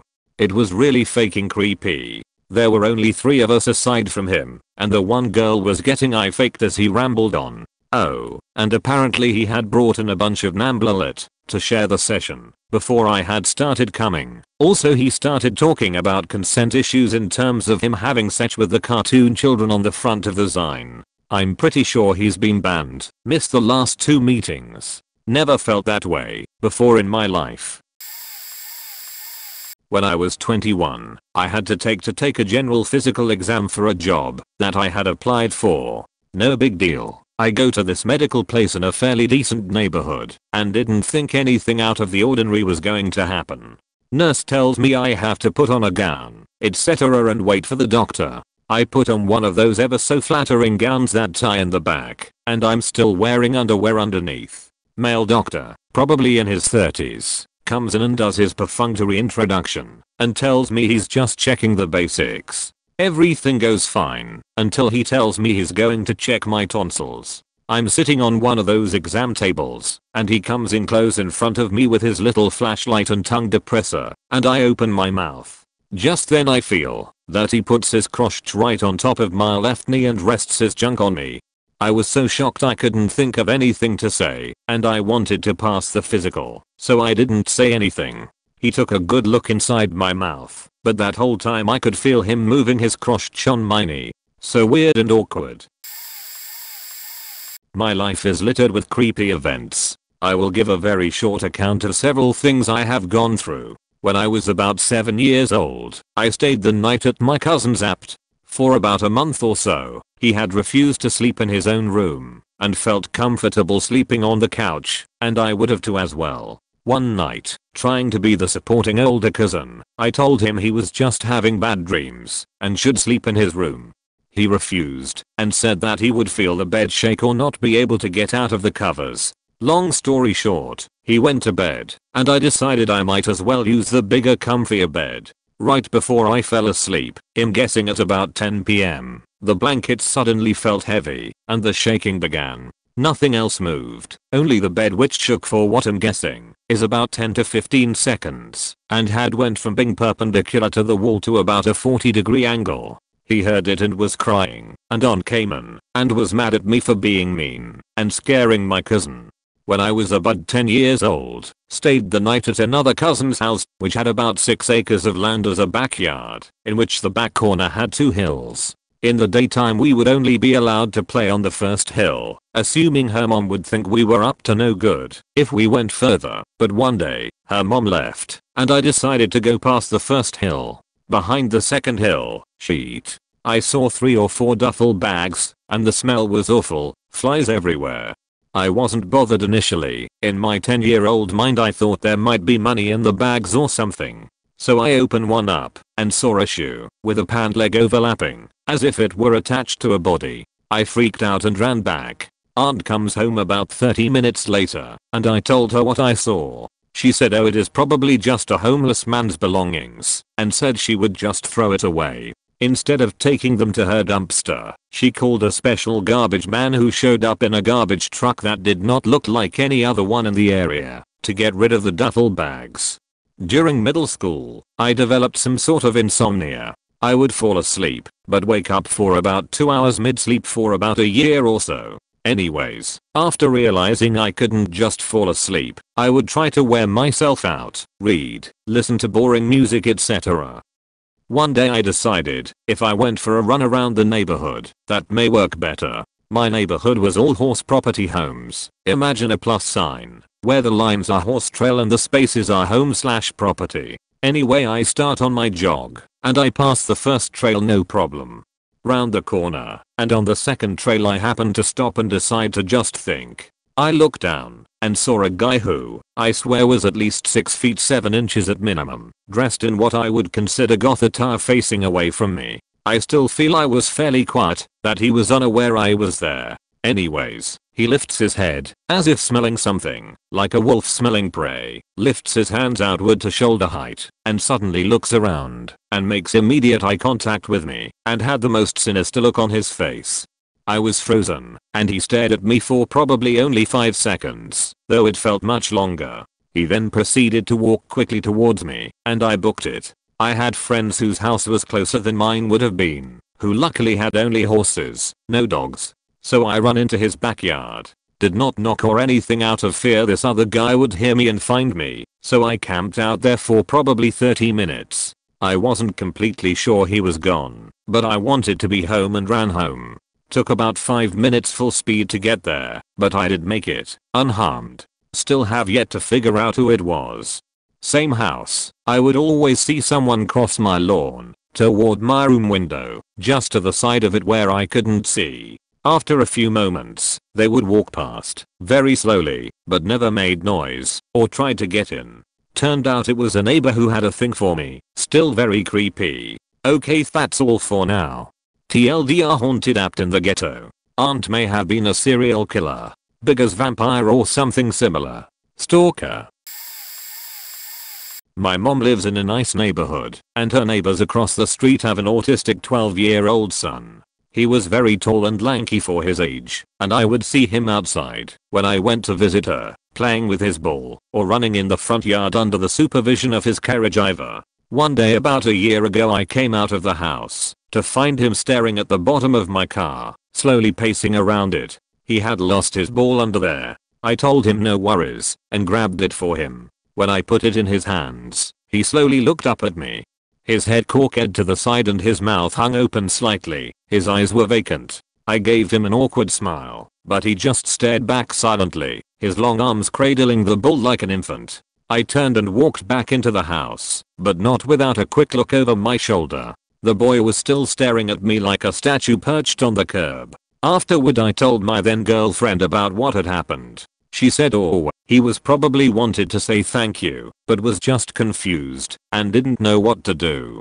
I decided to stay over at my mom's that night. It was autumn, and the Santa Ana winds were howling in full force. I remember hearing a trash can blow down the street at about 2 AM as I sat in my old room upstairs on the internet. The next sound I heard was the house alarm system. Beep beep, front door open. The strong wind was known to blow the door open if you didn't make sure it was closed all the way. The hallway outside my room was dark, and I fumbled halfway through to find the light switch.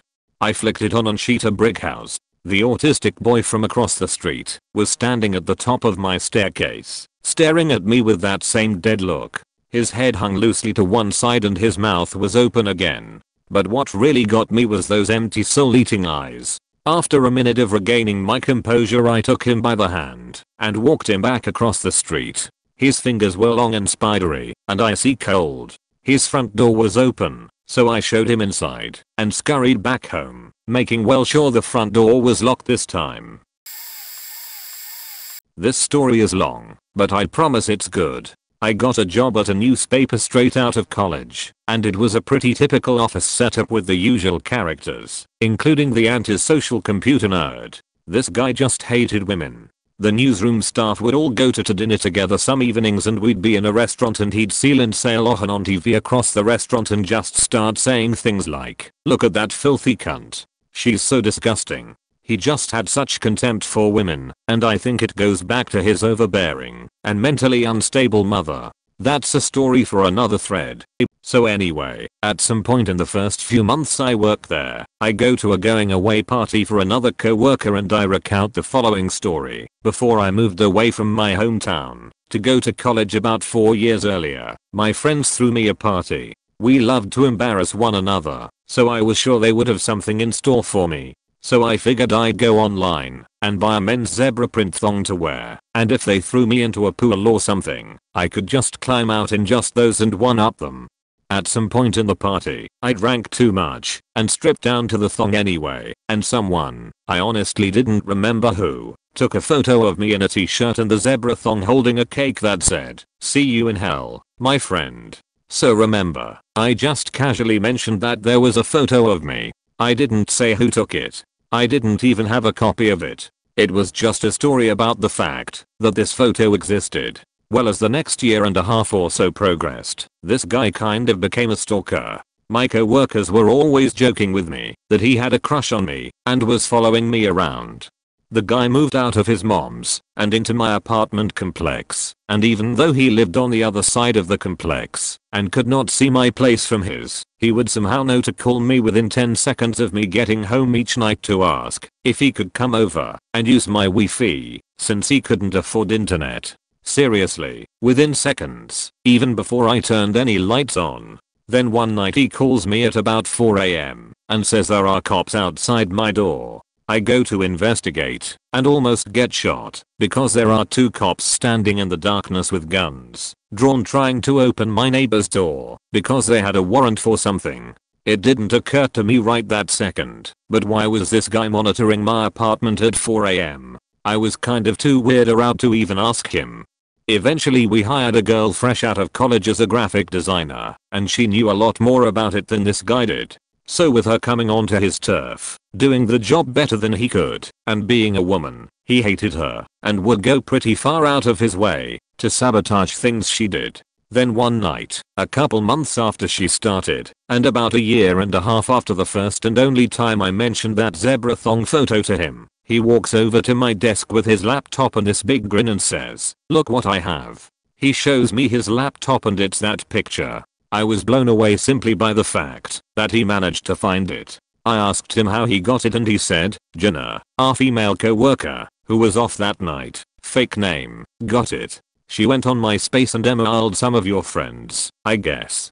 I wasn't upset anyone had the photo. I couldn't have cared less. I was just impressed someone hunted it down. Then I just rolled my eyes and forgot about it. The next afternoon, when we all came into work, I noticed Jenna staring at me, looking at her computer, staring at me, looking at her computer, and doing that over and over. And finally I turned to her and asked what was up. She said, "Hey, I have, someone emailed me a photo of you." I stopped her, said yeah, I know, of me in a zebra thong. She asked how I could possibly know she had it, since she was just that second opening the email and seeing the photo for the first time. Just then our asshole co-worker walks by and says, "Oh, I hacked into your MySpace and emailed his friend." We were speechless. I was amazed at that level of weirdness, and she of course went to ours, and for the first time told them all the passive aggressive things he had been doing to her since the day she started. He got fired, and there is a copy of that photo in the incident file, which I like to think exists to this day even years after any of us worked there. I later saw the email he sent out. He pretended to be her, sent it to one person. I would have had to ask 20 people, but somehow he knew the one person who had it. Faking weird. But wait, there's more. In fact, it gets better. My neighbors would tell me he'd sit on my porch while I was working, and I assumed he was trying to steal my Wi-Fi. I changed the password. Then, about 2 months go by, and I've not had any contact with the guy. My hot water heater breaks, and the maintenance guys come to replace it. Apparently, as I later learned, they forgot to lock both ends of my sliding glass door when they rolled the old one out, and I didn't think to check one of the ends.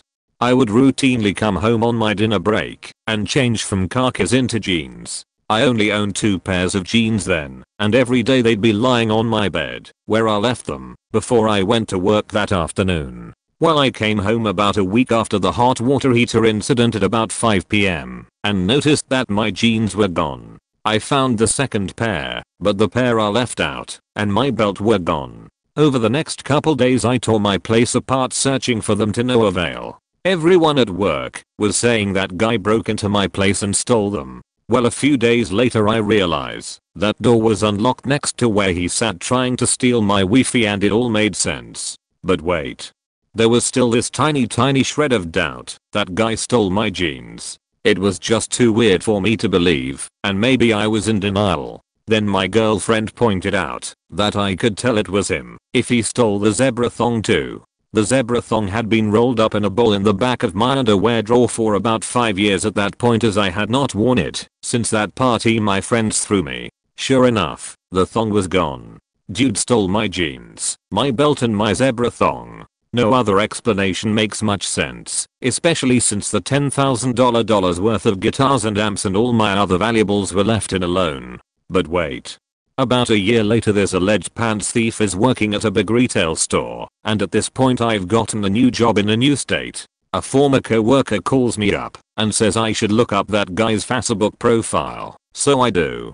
His status is something like, I've lost about 60 pounds since I started working here. My goal is to fit into a pair of size 36 pants a friend gave me. My stolen jeans were a size 36. That's not a beach. Wait, LDR. Co-worker hacked into another co-worker's MySpace, emailed my friend 200 miles away asking for an embarrassing photo of me, showed it off around work. He got fired, he stalked me, and he ultimately broke into my apartment to steal pants and a men's zebra thong. Creepiest thing to happen to me. There was this new girl in high school, and from the moment she saw me, she was absolutely infatuated with me. Without ever saying a word to me, she very quickly learned my schedule and would hand me notes in between classes whenever we passed in the hallways.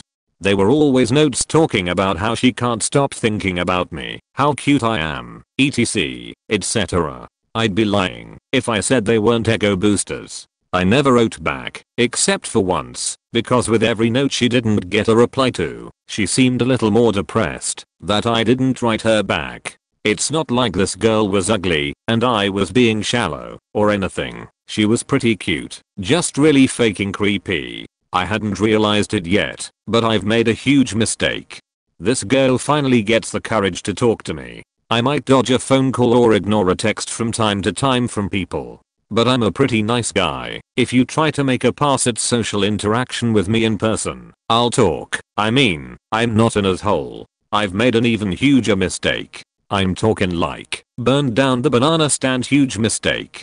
Talking to this girl wasn't so bad, as long as I kept steering the conversation away from certain subjects, like her and I, and kept it a very casual small talk conversation.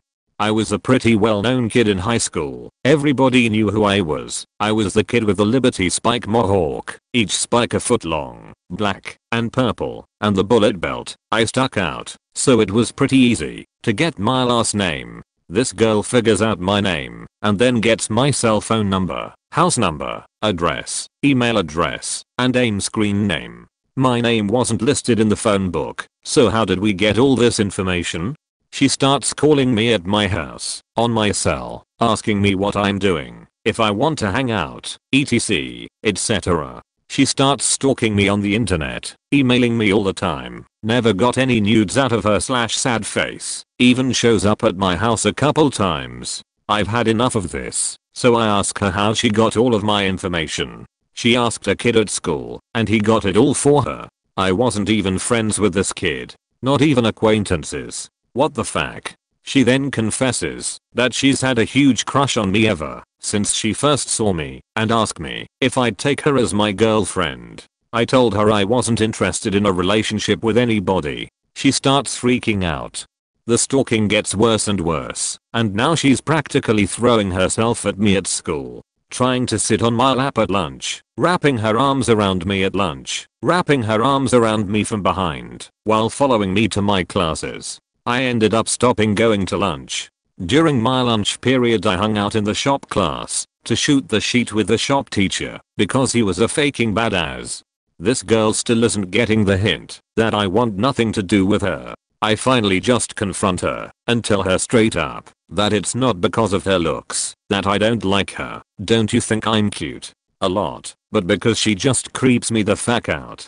She goes ballistic. At the time, my high school consisted of 1,300 kids. Obviously all 1,300 kids weren't in the vicinity when this happened, but there were a lot of faking kids. She starts screaming and crying and falls to her knees in a pitiful pouting, not begging, position. Everybody in the vicinity is now staring at us. She starts begging and pleading with me to make her my girlfriend, and that if I didn't date her, she was going to kill herself. I couldn't believe this was happening. It was total shock and completely and utterly embarrassed for the both of us. She had me cornered. I couldn't exactly just walk away. It was really faking awkward. After this whole thing went down, her parents ended up withdrawing her from the high school, and shortly after, maybe like 2 to 3 weeks later, they moved to Ohio. When I was about 14, I walked with 2 of my cousins downtown to the local movie rental place. I lived in a small town, about 1,000 people, and it was only about 10 blocks away. It was still daylight when we headed out, and at one point we passed a house where some commotion was happening.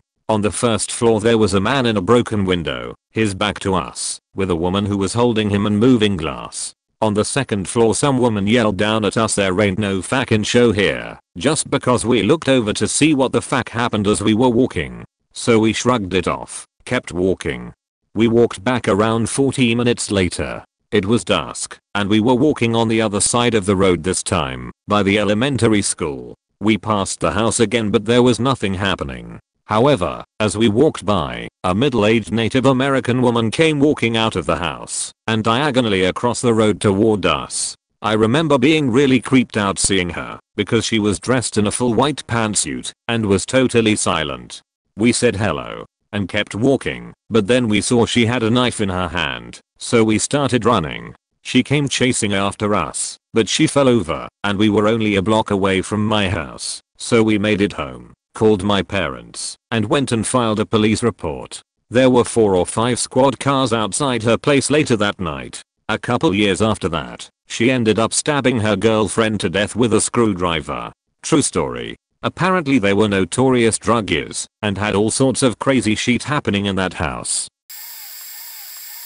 First off, the language is a little coarse because it accurately reflects what happened. And I will for background tell you I'm a heterosexual male. I bought a condo in a new building a while back, but because I travel a lot with my job, I don't spend much time there. One day soon after I moved in, I meet this old dude, probably around 65 years old, in the elevator, and he asks me if I'm new to the building, and then adds that I should stop by his place for a beer someday. I say sure, whatever, but never do. About 6 months later this same guy in the elevator says, "Hey, you never stopped by for that beer," and I explain that I travel a lot, so I'm rarely here, and he then says, "You got time now?" So rather than drag this on, I say sure, why not? So we get to his condo, which is a floor below mine, and he says he doesn't have any beers that are cold.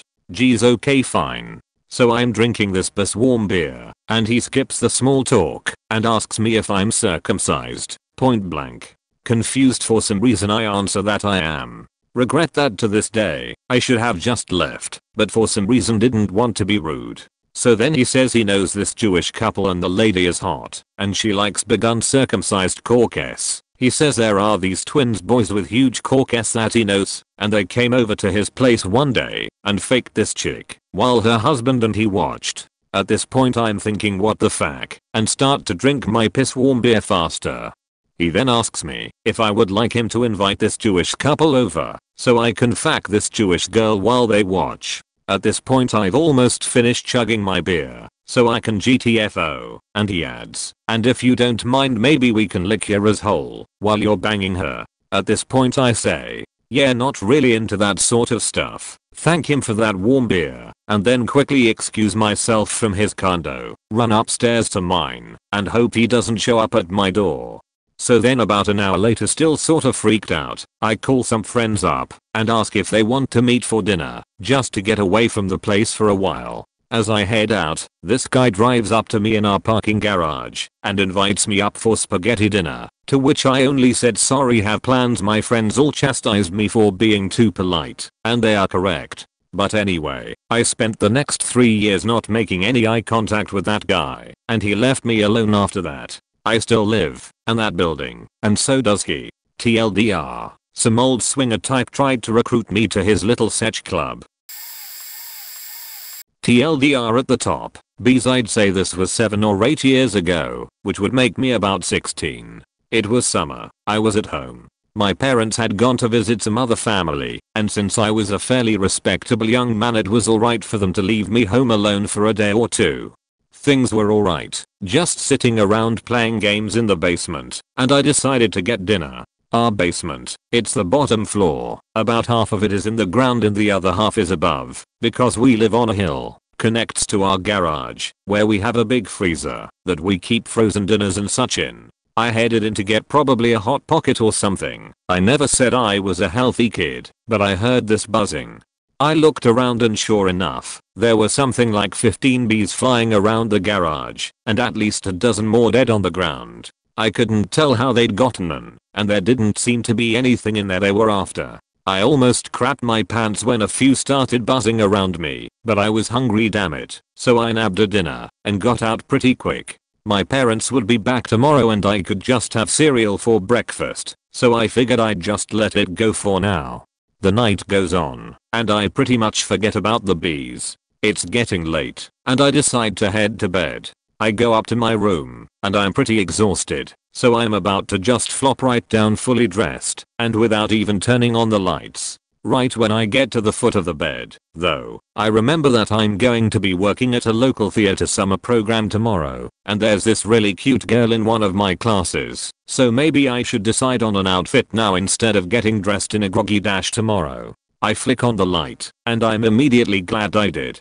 The first thing I notice is a bee weakly circling next to my bed. Almost as if it was waiting for me to turn on the lights and see. It spirals downwards and quietly dies on my end table. At that point I notice at least 20 more dead bees, a trail of insect corpses leading from the air vent in the corner of my room to my bed. I slept on the couch for the next week. I had many terrible experiences as a girl growing up in a bad neighborhood. This is one of them. Me and my best friend decided to grab McDonald's at 1 in the morning, because we were just that bored. We took the shortcut which I hated that led straight to McDonald's behind my neighborhood, consisting of fences and trees. Everything was fine, and we got our food, and as we were walking away, we saw an older man standing in front of the strip on his cell phone. My friend asked him if he had a cigarette, and he said no. We moved along, also deciding to take the safer way by walking all the way around the strip because it was a big road with frequent traffic, even though it was pretty late and didn't make a difference. All of a sudden we looked beside us, and that man was riding on a red bicycle and staring at us. We thought it was weird, laughed it off and kept walking. He said come with me. We said no. He continued to ask, and it got really scary. We tried to ignore him and started walking faster, but he sped up. He tried to grab my friend's arm and my friend then kicked his bike over and we started running. He rode his bike really fast and went past us, did a U-turn, and was coming straight for us, for me. We just kept running hoping to pass him, and my friend did, but he came off his bike and knocked me down on the ground. My friend realized I wasn't behind her and started screaming at the top of her lungs and rushed back at him full force without thinking, sort of looking like a crazy lunatic. Ha ha ha. He then got up on his bike and rode away, never to be seen again. It wasn't the worst thing that had happened to me, but definitely creepy as fuck. Also I found out he lived in my neighborhood. I tried to get the cops involved many times, but they never did anything about it. Around 2 years ago I was involved with a girl with 2 kids. She was kind of nuts, but I liked her a lot, and I really liked being a dad. Their dad wanted nothing to do with them. 5 or 6 months later he started calling all the time. Her ex-husband, at 2 or 3 in the morning, drunk, sobbing begging her to come back. I told her to ignore it. The phone calls intensified. We took the kids to a movie one night, then we went to eat. When we came back we saw nothing wrong with the house. We put the kids to bed and walked into the living room when I noticed a kitchen knife stuck in the middle of the table, stabbed onto the table through my condoms. The police had no idea who it was, and we had no proof. Someone broke the windows of my car and cut my tires. I got a friend request from this pretty girl on Facebook. Since my girlfriend was insanely jealous I never even considered adding this chick. She was so persistent. She had added my girlfriend as well. When I saw that, I assumed she was her friend, so I too added her. My girlfriend at the time gave away way too much info about us on Facebook, whereas I used it only so that I wouldn't have to give people my phone number. Her ex started showing up at the places she would go and mention on Facebook. We found out he created a fake account and was spying on us. The creepiest thing is that he sent me sexually charged emails trying to get me to meet up and write back. I obviously told my girlfriend about it because I thought it was funny. I have to say it was a huge blow to my ego when I found out it was her ex-husband. Oh wait, it's not over yet. He started parking in front of our house. He would call, drunk out of his mind, saying he is sleeping there, to keep an eye on her, and that he would drive into the house just to be with her. Finally I went up to the car to kick his ass. What you need to know about me is that I'm a bussy. I like to box, but I have been in like 2 fights my whole life. I walk up to the car and I'm about to drag him out when I notice he has a gun in his hand. He is faking sobbing and hitting himself in the forehead with his gun. I figured I can't go back into the house because my girlfriend and the kids are in there. So I politely ask him if he is okay, pretending to be concerned about him. He gets out of the car still holding the gun. He starts telling me he loves her and he wants her back. He hugs me and starts crying on my shoulder. For 20 damn minutes he is hugging me. I'm terrified. I was sure the faker was going to shoot me. I'm 6'5", he is 5'8", yet I was trembling like a beach. He is drunk out of his mind and he drops his gun. I push him into the car and like the biggest idiot I pick up the gun and throw it in the car with him and run back to the house. I called the cops, but they were very rude and basically brushed me off. I felt they were implying that I made it up in order to get him into trouble. 5 days later I get a call from the police to come down to the station. He had been badly beaten while walking through the park. He says I sent some men to do it. First of all, I have a university degree in history and English literature. I don't have access to men who beat people in parks. The police cleared me, and for a while everything was okay. My relationship was going well. I got to love the kids. Everything was cool. Until one day the kids told me that mommy spent the night with her ex. I later found out she had been talking to another ex on Facebook. I loved the kids, so I looked the other way. I never told her I knew, but I kept an eye out. One night I got up to change one of the kids. After I was done I walked back into the bedroom and I don't know why, but I got really pissed off and I woke her up and told her I knew. We started to fight, she started crying and I decided to go. She stopped me and said that she loved me and that she is scared. After she made the mistake she broke it off with him, but now he is acting and saying even crazier things.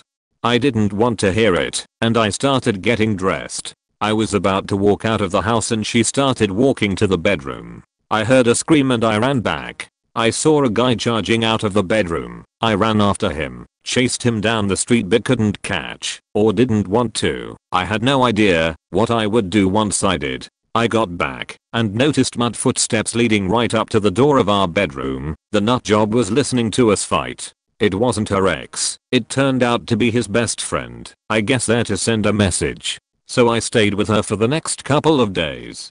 I took her to the police. I took her to court to help her get a restraining order. I helped her sue him for child support because I was really contemplating getting the fuck out. The kids were stopping me. I didn't want to leave them. Everything was cool, and then I realized that she kept talking to her high school boyfriend. Not in the most appropriate of ways, and then I learned that she kept in touch with that maniac of an ex-husband through email. Finally I got the fuck away. Broke my heart. I still miss the kids a lot. Still feel guilty for leaving, but I felt I had no choice. She calls, texts, emails for months to come. I changed my phone number, erased the emails. She tells me I got her pregnant. Turns out to be a lie. She shows up at my house with the kids. I can't ignore them, so I say hi, play with the kids and beg her to leave me alone. I was very emotionally unstable. Didn't give a shit about her, but was torn up about the kids. She stops hounding me for a couple of months. I park my car in the garage, and as I'm walking towards my building her ex-husband shows up. He is saying some macho Spanish bullshit. Construction worker. Anyway, he is telling me to stay away from her. I comply and he leaves happy. A lot more stuff happened. Fine, it may not be as creepy as all of your stories. There were no child molesters or murderers. But you have to understand, 3 years.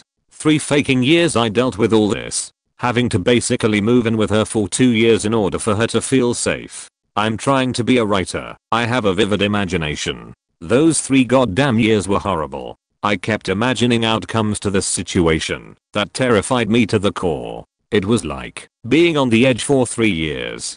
Even now she emailed me and begs and I'm just so exhausted from all of this because I miss the kids and she won't let me let go. It gets harder and harder to say no. She is crazy. Everyone in her life is completely faked, but I feel terrible because, well, if she breaks me in a year and I get back with her, I will have lost a year with those kids. I'd take a panty sniffing stalker over my hell any day of the week. Anyway, this is too long for anyone to actually read, so I guess I'm just writing it to vent. Definitely not as creepy as other stories, but here. Once I started dating my boyfriend, the expected influx of friend requests came in from his friends and families on Facebook. I don't usually add people I haven't met before, but since I figured they were close to him it was alright. One of the requests came from this girl Alyssa, who I'd seen, had posted on his wall occasionally. I figured she was a good friend of his, so I accepted her. This girl starts posting on my wall, Facebook chatting me, and commenting on pictures. Which was fine. I figured she must be a good friend of the boyfriend, and we'd be friends in the future. Well, as the relationship progressed, I realized that she used to be good friends with my boyfriend, but they hadn't really talked in a few years, yet this chick was still trying to be best friends with me. She posted really obnoxious and frequent Facebook status updates, so I decided to unadd her once I was sure that she wasn't really anyone significant to my boyfriend. After that, she tried re-adding me 4 times. She got rejected 3 times in one day. She found and followed me on Twitter and Tumblr. I have literally 3 followers on Tumblr, and it's clearly stated that it's a blog for a few of my best friends. So it took balls for her to so blatantly creep, especially after being added on Facebook. She would comment right after me on boyfriend's sister's Facebook to ensure that I saw her posts, and whenever I went home with boyfriend, she would try to plan ways to encounter me. Like on weekends we'd go to his parents' house, she'd try to get herself invited over.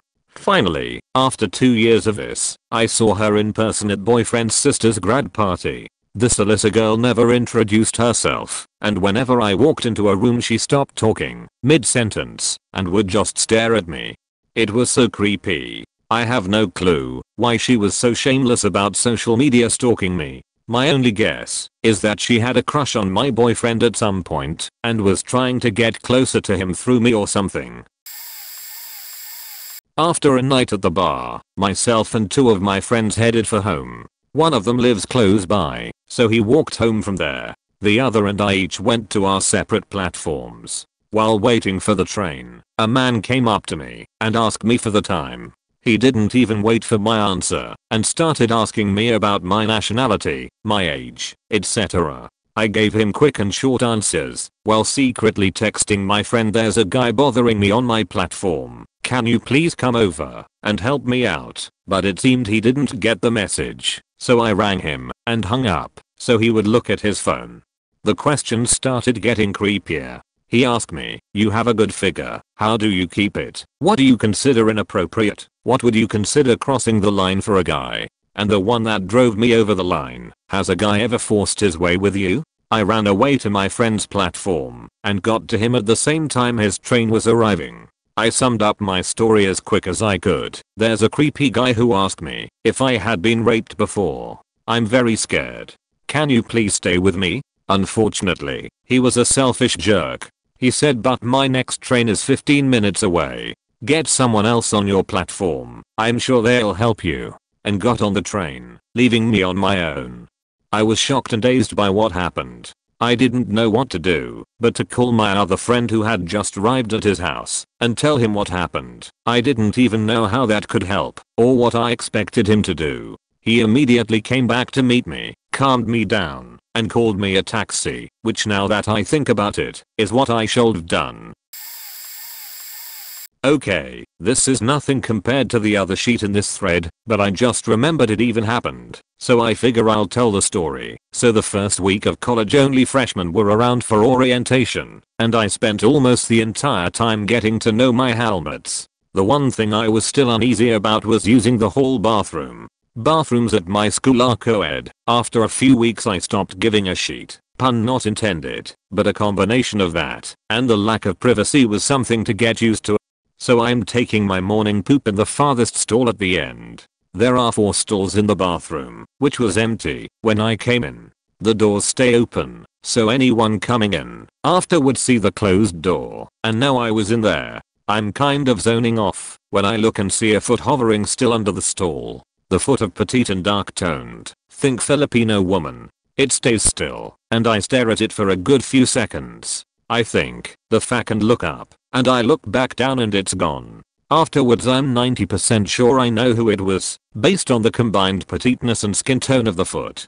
So this brings up a few questions. Why didn't I hear the person walking in? I was pretty zoned out the whole time. It's early in the morning, which is what makes this a weird memory. More importantly, why was the girl barefooted? What was she doing with her foot under the stall? Was it something creepy, since she knew the stall was occupied and had no reason to be outside it in the first place?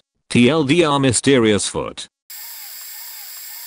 I'm sure I have some creepier stories, but I was reminded of this one reading through the thread. My family's minivan was rear-ended by a drunk driver when I was 6, on the way to my piano recital. I was wearing a bow on the back of my head, and when my head was whiplashed against the headrest, I got a nice deep gash that bled all down my dress. Car accidents. Ick now. Anyway, my mom pulled me out of the car and set me down on the curb to wait for the ambulance. My grandmother was pretty sure her neck was broken. It was, so my mom was over by the van helping her. The car that hit us was a little yellow Volkswagen Bug, and it had totally crumpled. I described it later that night as a squashed yellow raisin. So, I was sitting on the curb, in shock, covered in blood. The driver of the car that hit us, his head was also bleeding a bit, walked over to me, casually and slowly. He squatted down in front of me, looked at me. A smile spread across his face. He maintained eye contact for several seconds. Now, as an adult, it's easy to justify. He was in shock too. He was drunk. He was probably not really sure what all was going on. But goddamn if that wasn't a creepy experience for a 6-year-old. I work at a ballpark, so there are lots of opportunities for creepy flirtatious situations to arise. Today was the creepiest, by far. So it was the mascot's birthday, so naturally all of us ushers had to wear birthday hats. These had large candles on top, looked totally goofy, and were awesome. I'm keeping mine forever. But anyway, I was standing in front of an elevator, watching a friend spot for a second, when a middle-aged guy took a picture of his son next to a Statue of Liberty dressed in our team's colors. Not creepy, happens all the time. It started getting creepy when the guy pushed his son, probably about 9 to 10 years old, next to me, and started taking a picture without saying a word. I figured it was the hat, since the statue couldn't be seen from where I was standing. He stopped taking the picture and told me, no preamble, put your arm around him. Okay, a bit pushy, but okay. His son and I grin. The picture is taken. We are not done. The guy says, kiss him on the cheek. What? He is shy around girls. Just kiss him on the cheek. Well, I didn't really know how to say no to this. Keep guests happy at all times. And it was just a kid, just a peck. So I kissed his son on the cheek, which is the weirdest thing I've ever had to do at work. We are not done. He shows me the picture. It is as awkward looking as you would expect, and then says, you are a sleeper. I'm a sleeper? I probably should have known better than to continue the conversation, but it was too late. What is a sleeper? He leaned close to me and said you are a sleeper, because a sleeper is a great looking girl who covers herself up. See, you are not exposing yourself. I was wearing glasses, business slacks, a baggy red uniform t-shirt, black Under Armour, and this ridiculous hat. At this point a small group of press, including a pretty woman in a tank top, walk into the elevator room. Creepy guy indicates the woman. See her? She is not a sleeper. She is exposed. A sleeper is someone with exquisite looks who keeps it covered with clothes. So, you are a sleeper. With that, he nodded and walked away. The woman who was not a sleeper came up to me right after and asked, "What was that guy saying?" I told her, and we both stood there, super creeped out, until my friend got back. Of course she would choose that specific 5 minutes to go to the bathroom. Haha. And now I'm scarred for life. Okay, one more. This one took place between 1 year and 6 months ago, while I lived with my beach of an ex-girlfriend in out Old Apt. We would share cooking duties, while the other would catch up on sleep, or be attending to other things in the bedroom. Oftentimes I would be cooking, and I would hear her leaving the room, crossing the living room to the kitchen where I was. We would talk, and she would come into the kitchen to help me with whatever I was doing, shove me playfully, or just talk to me. I swear to you, I cannot count how many times this would happen, and when I turned around she was not there. I would rush immediately to the room, and she was sound asleep. Scared me like hell at first, but eventually after never being physically harmed, it just turned into another damn babe. That crazy shit happened again. One time in that same apt, it was my turn to crash out and her work. I almost always left the door open in case some paranormal shit happened. I could rush out and be with her. One day after about 2 weeks of inactivity, I decided hell, I'll shut the door and just crash out. She was cooking like 4 things at once. The noise would keep me awake. I'm in the room, the door opens, and I hear footsteps encountering my side of the bed, and she did her usual banzai crash on the bed to get me up to join her. I told her I was too tired and could really use some sleep, all the while my eyes shut and head turned away. She is really wanting me to join her, and she lays down next to me and starts rubbing my stomach. I love that sheet. I said, "Okay babe, you win." I open my eyes, and she's not there, and the room door is shut. I bolt out the door to the kitchen, not there. I check everything. We had a biggest balcony, several closets, and only one bathroom. She was not there. She comes in 10 minutes later. She had been at the store around the corner buying things to cook up. This one was probably the scariest moment while we lived there. TLDR, my ex-girlfriend may have been a faking ghost. About a year ago, I was at home alone with my sister. She was sat in the living room watching TV, and I was in my bedroom, which is downstairs next to the back door. Some weathered-faced middle-aged woman, skinny, wearing a tracksuit, popped her head through my bedroom door, holding the kettle from the kitchen, and she asked me if I wanted a cup of tea or a hot chocolate. I had no idea who she was, and I asked her. She replied, "I go to college with your sister."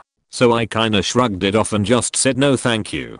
She walked into my kitchen, and I could hear her faking around with stuff in there. So then my brain went into panic mode, and I walked past her through to the front room and asked my sister who the fuck the woman was in the kitchen. My sister's face went pale, and she was like, "What are you talking about?" Then the woman appeared behind me, holding the kettle, and asked my sister if she wanted a hot chocolate.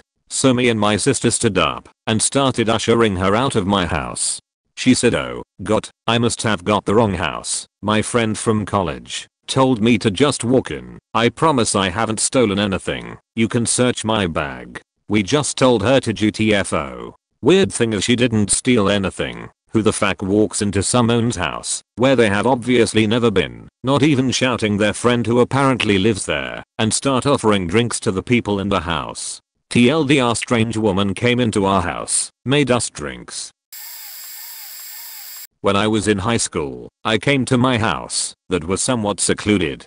It was surrounded by woods and partway up a bluff. We had a private driveway and no neighbors. Once I walked in the house, I went to the kitchen, turned on the TV, and grabbed a snack. As I was flipping through the channels, I heard an odd beeping sound between each channel change. A little nervous, I went to grab the phone. As I was grabbing the phone, I noticed the padlock on the back door was unlocked. Not thinking much of it, I locked it. When I put the phone to my ear to call, it was absolutely dead. I realized right then, someone was in the house. I was shaking so bad I dropped the phone, went downstairs, grabbed the other cordless phone, a separate line before cell phone days. Hastily I grabbed my keys and purse, and bolted out the door. As I did this, I talked to a friend of mine, because I didn't know where my parents were, and because I was scared shitless to be walking outside in a dark wooded area. I got in the car and safely to my friend's house. In the meantime, I got a hold of my parents, told them my story, and they simply laughed at me, thinking that I was just overreacting. After they went through the house, I finally came home. They took me through every room and every closet, so I knew there was no one there. Then I began second guessing myself, thinking I was overly cautious. When in the kitchen I looked at the back door. I asked my parents if they use the back door at all tonight. They said no. The padlock which I locked earlier was now unlocked. A week later, my mom's car in the garage got broken into. Only after this happened did I tell them about the incident with the back door padlock. Finally, they started to believe me. I was never comfortable in that house again. When I was 17, a few of my friends and I went camping for spring break. I had never really gone camping, but one of the people, of 4, had, and we headed off to some place in Kentucky. I guess the story could kind of end there. How we decided to go hiking the first day, and it was a very cool day. We obviously did not take flashlights, water or food. We hiked for hours. One of our friends, the more dominant personality, decided to go off trail at some point and we just blindly followed. Anyway, about 3 or 4 hours into this, we come up on a road. It seemed like it might have been more of a service road, but there was a guy in a van. He pulled up to us, 3 girls and 1 wimpy guy, and asked if we wanted a ride. Of course we did. After getting into the van, he was distracted by our friend who led us off trail and was talking to him. I started to look around his van. This was clearly more of a home than a kind of transportation. And the more I looked, the more creepy it got. Within a minute or two, 3 of us knew we needed to exit the van. After a few minutes we got the attention of our friend who seemed to agree, based on whatever conversation she was having with the guy. She says to the guy, "Well, we need to get going," and he's like, "No, I'll take you guys." And then we all started getting insistent that he stop, but he was still driving.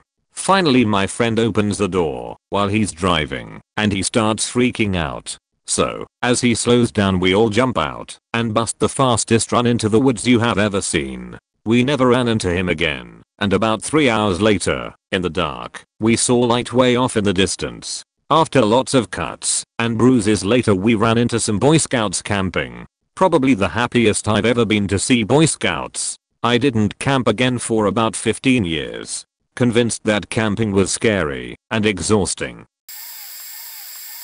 There was this one autistic kid during freshman year that one of my friends would basically used to get alcohol for us since we were freshmen. I thought this was pretty faked up, and I said so. Somehow, after that I ended up alone for a few minutes because my friend had to check something, but was really figuring out a way to ditch autistic guy. Well, autistic guy starts opening up about how he has a restraining order against him because of how he acts towards girls. A little terrified, I try and humor him and give him advice, which ends up being along the lines of try not to be creepy. A few years later, I'm searching for my name in Google because I had been published and I wanted to see if it would come up in search.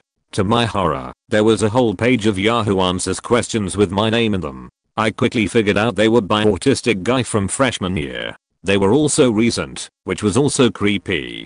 They were all asking questions like Squawberry said I'm creepy, how do I not be creepy? And then totally unrelated questions like are Mormons satanic? Also Squawberry said I'm creepy, I told him to take them down or something. And, sure enough, a week later I saw a Yahoo question asking Squawberry wants me to take these questions down. Can she take me to court? Or am I safe? What the fuck? It's not really creepy, Percy, and it'll be lost to the ages now that this thread is so big. But here's my story. A few years back, when I was a student, I lived in a house with a few friends in a quiet little town. This house was in a nice neighborhood with topiaries and cheat, and the town itself had a high median income for residents. We never really bothered locking the doors when the house wasn't empty. It was a nice spring evening and the lot of us and our respective girlfriends, 8 people altogether, 4 guys and 4 girls, were eating dinner and having a drink while watching some Gilmore Girls.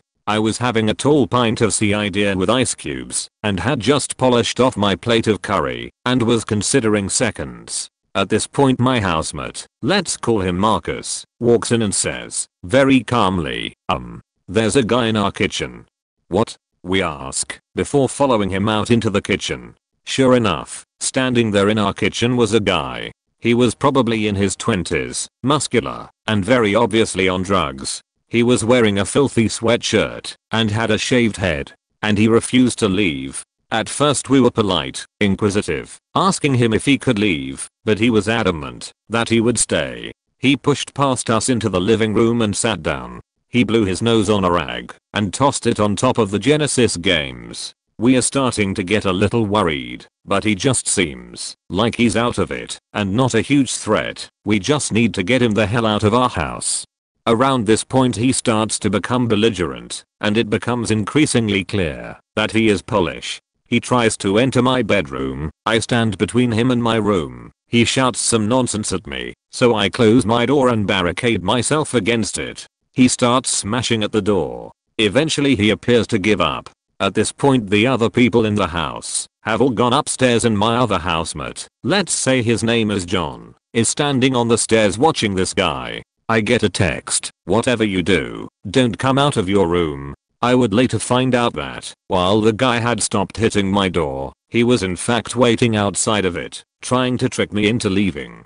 Eventually, he grew disinterested in me and tried to get upstairs to the women. My friend John is thankfully good at being calm in these sorts of situations. He very levelly but sternly kept the intruder from getting up the stairs. The intruder became increasingly belligerent, shouting at John to hit me, before striking himself numerous times. We decided it was time to call the police. I was in communication with the folk upstairs over text and internet. When we told this guy that we were calling the police, he spouted off a stream of Polish punctuated with a loud "Fak polies." In the time between, when we called the police and they arrived, he wandered around the bottom floor. At one point I heard the distinctive tinkle of ice in a pint glass. Bastard was drinking my cider. Eventually, the police arrived, at which point he ran outside, and I guess they had to chase him down. He gave a false address to the police at first, but they eventually took him away and took statements from us. The man did not depart without leaving something extra behind. However, it turned out that everything, and I do mean everything, he had touched was covered in a disgusting slime. We went around the entire house that night wiping down and spraying antibacterial everywhere this guy had been. I'm not sure what the origin of this slime was, whether it was just general filth or some altogether more insidious product, but it was fucking gross. I guess the police just took him home, though, because we would occasionally see the guy around town. Thankfully, he never seemed to recognize us, but you can be damned sure we started locking our doors, even when we were in. TLDR, an uninvited Polish house guest stopped by one evening to slime on everything and drink my motherfucking cider. One night, after a few drinks, I decided to walk back to my place. This was around 3 AM. So, I said farewell to my two friends and started walking. For some reason, instead of taking my usual route through town, I decided to take a road just on the outskirts, a sort of bypass that has been there for a few years. Now, in my slightly tipsy state, I imagined this road being a mere 10 minutes of a walk from my house. Oh, how wrong I was. The road was a few miles long. I was wearing new shoes and everything was pitch black. This road only has a few lampposts here and there. My feet were getting cramped and cut thanks to the new shoes and I could see barely a meter or two ahead of me. Anyways, after a good 15 or 20 minutes of walking, I just about see what looks like a shape on the footpath ahead of me. Keep in mind, as I said above, I could only see about a meter or two ahead of me. It was hard to make out, but it looked like a person. At first, I thought that this person may have been walking ahead of me, or, perhaps, towards me, but, nope, they were just standing there, absolutely stock still. The scariest thing was the fact that I couldn't make out any details, other than the fact that there was this sort of vague human shape figure that sort of stood out against the darkness. So, put yourself in my shoes. You're walking absolutely alone in pitch black darkness. After what seems like an eternity of walking, you see what looks like a lone figure ahead of you. They don't move. They don't make a sound. For all I know, it could have been anything. But, in my mind, I was absolutely convinced that this was some person just standing there, waiting to murder/mug some passerby. Obviously, I was scared to bits and I quickened my pace. I passed by whoever it was, and I kept on walking at a quicker and quicker pace, until I made it back to my house. I have never been so grateful to be safe and sound within a house, like I was at that moment. I look back at that moment now and laugh, but I was scared beyond all imagining at the time. TLDR, walking home, alone, in pitch darkness. I see what looks like a human-shaped figure ahead of me. It is standing stock still, and it makes no sound whatsoever as I pass it by. Just out of college, I moved into a share house in DC where I didn't know my roommates. I moved in when no one was home and immediately went to a friend's for a welcome to the city dinner, drinks and what have you. Came home buzzed, closed my bedroom door, and went to bed. Awaken in the middle of the night to someone in the hall whispering Athena, Athena. I roll over and see a guy at my now open door, backlit by the hall light. I was mildly annoyed thinking it was just a drunken roommate or roommate's boyfriend. Athena isn't here. Wrong room dude. I reply and the guy flies into an incandescent rage. Where is Athena? Are you faking her? Is she hiding from me? I step toward him into the hallway assuring him he has the wrong room and to just chill out. The commotion wakes up my roommates, a guy and girl, who come out into the hallway. The guy immediately yells leave, she's gone, and tells the female roomie, call the cops. The enraged yeller attacks the roommate, and he and I wrestle the guy out the door. While the cops are called, we block him from coming back in search for his missing Athena while furiously paces, and then in a fit of pique pulls the fire alarm in the front vestibule which screeches as the cops pull up. They take the guy away and tell us that he had enough crack on him to kill a menagerie of farm animals, that this guy was the adult ex of Athena who had my room before I moved in, and that he beat her and threatened to kill her, so she got him arrested and moved away. But he made a copy of her keys. Quite an exciting way to meet the roommates. But wait, it's not over 3 hours later the guy is back, standing on the roof of cars in the parking lot outside our house screaming that he is sorry and that Athena has to see him. Cops called, dude taken away again. 24 hours later dude is back as I leave for work to apologize and wants to make it up. Sure, whatever dude, it happens, I say and get the hell out of there before calling the cops again. Needless to say we had the locks changed that day. Since I'm late to the party probably no one will read this, but what the hell. This happened last week. I'm at the beach alone, just taking some sun. It's awesome to live in a city with beaches. I'm just chilling there, eyes closed, when I sense somebody close by. I look around and notice the stereotypical jolly old guy, put a white beard on him, and suddenly it's Santa Claus on swimming trunks, only he was directly inside my personal space. Most likely I noticed him by the shade he projected on me, just standing there way too close and looking around. I imagine the guy's clueless or senile or something and ignore him. He just keeps walking around to different places around me, never leaving my personal space, way too damn close. This continues for a few minutes, then he goes away. As I'm still a bit creeped out by this, I move to another part of the beach. About 15 minutes later, guess who was around? Yep, that guy. Close to where I was, a guy was receiving a massage from one of those persistent Chinese women. Tip, it's not such a bargain as it sounds. When they say massage for €5, they'll charge that only for shoulders and offer a real massage for €20. Have that in mind if you run into them at a beach. Also apparently for some more money they deliver happy endings, but that's a rumor as far as I know. But I'm not inclined to find out. Then the old guy gets close to me, points at the guy being massaged, and says back there I would have given you that same massage completely free. So, not really knowing how to react to this one, and in a bit of shock I just fall back to no, thanks. He insists with a you sure, and I repeat myself. He goes away. I stay creeped out for a while. Later in the day I'm going home, I see a guy rising from the sand, working out his kinks, and stretching and all that, when I notice the old dude standing right next to him. Apparently the old dude delivered on his promise, and that guy got massaged. Good for him, somebody fell for his creepy old dude charms.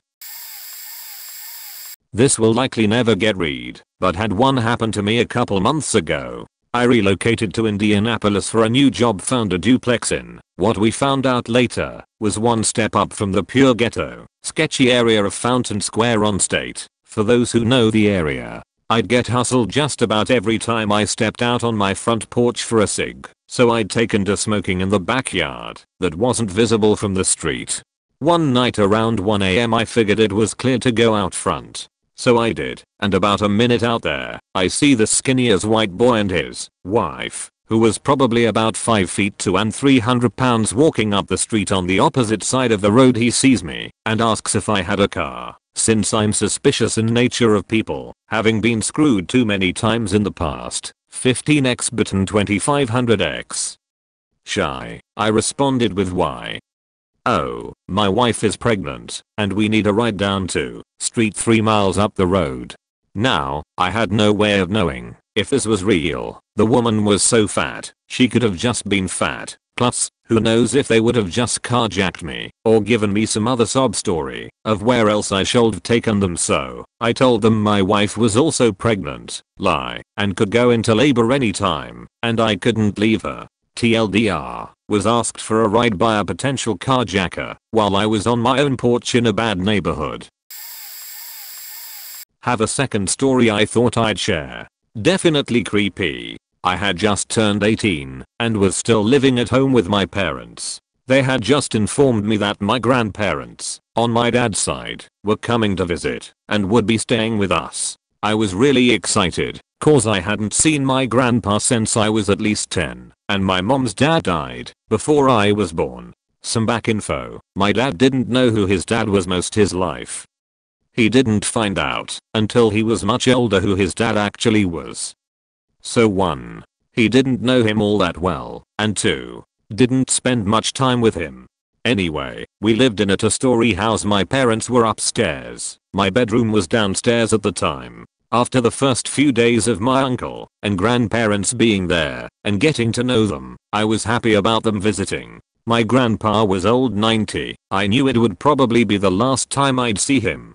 So I didn't think much of it when he would come down to my room and sit on my bed and try and talk with me. But you know, that feeling you get when something feels off? I was totally getting that. As the days went on, he continued to come down to my room several times a day, would sit down on my bed and we would talk somewhat. Often he was content sitting there, no talking/visiting, and just watching what I was doing. I think it was the third day when he was getting up to go somewhere and asked if he could have a hug. Okay, innocent enough, he's my grandpa. Gave him a hug.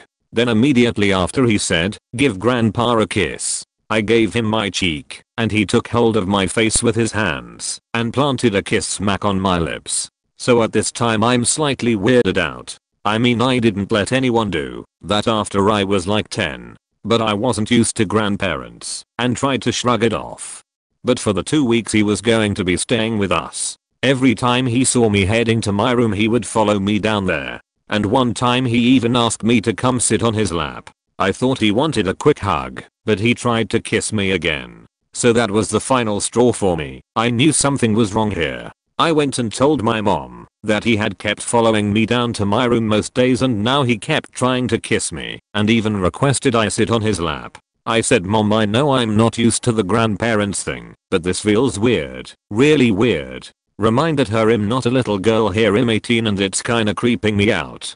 So, she immediately went and told my dad, who told my uncle. That same day I got pulled into my living room with my dad, mom, and uncle, where they informed me my grandfather has had problems in his life with young girls and has even gotten into some trouble in the past. They told me to stay away from him and keep a distance the rest of his visit. Well, first I was appalled. Why weren't they kicking him out of the house? But they decided they didn't want my whole family learning about it. They didn't want everyone's opinion ruined of him, if it didn't have to be. Apparently my uncle, grandpa's side, went up to him and threatened him saying if he touched me again he'd kill him. I stayed away from home the rest of his visit, and we kept it a secret from the rest of the family, but I was so hurt. To one have to think about the situation in my head, all the happy memories of my childhood with the only grandpa I knew ruined, but two, that my parents wouldn't warn me he had a problem like this when he was staying in the room right down the hall from me. Even if he was just following me around and asking me to get closer, cuddly and kissy with him, they needed to tell me. He was a 90-year-old man, so he couldn't have caused me any physical harm, just emotionally. They said they knew his past, but never dreamed he would try anything with one of us kids. So never underestimate sick people. TLDR, met my grandpa as an adult, and he turned out to be a sick old man. Video game creeper. Was playing a MMO over the summer about 4 years ago. I made a friend with this guy, who was one of the higher levels for the server. I talked to him on MSN, share a few pictures with him. Nothing sexual or anything. The guy was 4 years older than me. I had a bit of money to spare, so I bought him a subscription for 3 months, which was like $20 at the time, because he couldn't afford it. He got banned a few days later, because the GMs were douches. We still played together for a few months, but school started, and I start playing less and less. We stopped talking altogether. Fast forward a few years. He messages me on MSN and asks me how old I'm now. I was 16 at the time, 14 when we had played together. He's 20 or something now. He mentions that I look cute, and he keeps asking questions, like if he had my name right and trying to recall where I lived. I was getting a really creepy vibe, so I started dodging questions. The next day he messages me again. This time he mentions that he's actually in a mental institution. He says it's total BS and he's fine, though. This story continues for a couple days and each day I piece together more and more information. Each day he progressively sounds crazier and crazier. He says he was put in the institution because everyone in his little town hates him. They think he's a pedophile because he talked to me 2 years prior. A pedophile because of me. UHH, what were you doing telling people about me in your town? That'd make you sound like a pedophile? He was saying that he kept running away from the institution and they were going to kill him. I told him he was ridiculous. You can't just kill someone like that. But he said everyone hated him and they'd get away with it. I had enough and stopped responding. He tried to message me for a few days, but I didn't respond and just blocked him. I told one of my closer friends about this. He said the guy was trying to troll me. I really hope he was trying to troll me, or else he was one mentally unwell creeper that had a thing for me, and I shudder to think what was going on in his head. I kind of worry what might have happened had I given him information on my location. When I was in 8th grade I went to the school dance with some friends. We were all young and too nervous to talk to girls, so we just kind of stood around talking. While there these 2 girls approached me and said our friend likes you, can she come dance with you later? My friends looked at me in shock and I was taken aback, so I stuttered out a why yeah, sure, not even knowing what this girl looked like. Well, about a minute later a slow song starts playing and the 2 girls come back with a third. She doesn't say anything, just puts her arms around my shoulders and starts swaying to the music. I put my hands on her hips awkwardly and follow along. I ask her what her name is, and she tells me. I start to say mine, but she already knows it. Strike one. I was a little creeped out, but she was cute, so whatever. After the dance I left, because I had to walk home, about 3 miles. I saw her at school a couple times over the next week, but she stayed in her small group of friends and I never worked up the nerve to approach. Every day I would walk home from school. Sometimes I took the bus. One weekend, about 2 weeks after the dance, I'm in my room playing video games. My mom comes in and says someone is here to see you. It was that girl. Somehow she had found out where I lived. Strike 2. I was even more creeped out. I talked to her for a minute and she left. Over the next several weeks, though, she would sit on my front lawn and wait for me to come out of the house or get home. One weekend I was at my dad's house and my mom told me that the girl had spent 4 hours sitting on the lawn waiting for me. even after my mom told her I wouldn't be home for a few days. Eventually she calmed down, stopped coming by, all that. I even got a girlfriend, someone who would hold hands with me. One day the creepy girl say, and she ran off crying after we made eye contact. I felt pretty bad, but immediately forgot about it. She was cute, but scared me a little. Well, next day I came home from school to a stack, several hundred sheets of paper. All of them had her first name and my last name, things about me that she liked, and so on. The last 50 pages or so were about how depressed she was. It was majorly creepy. I actually never saw her again.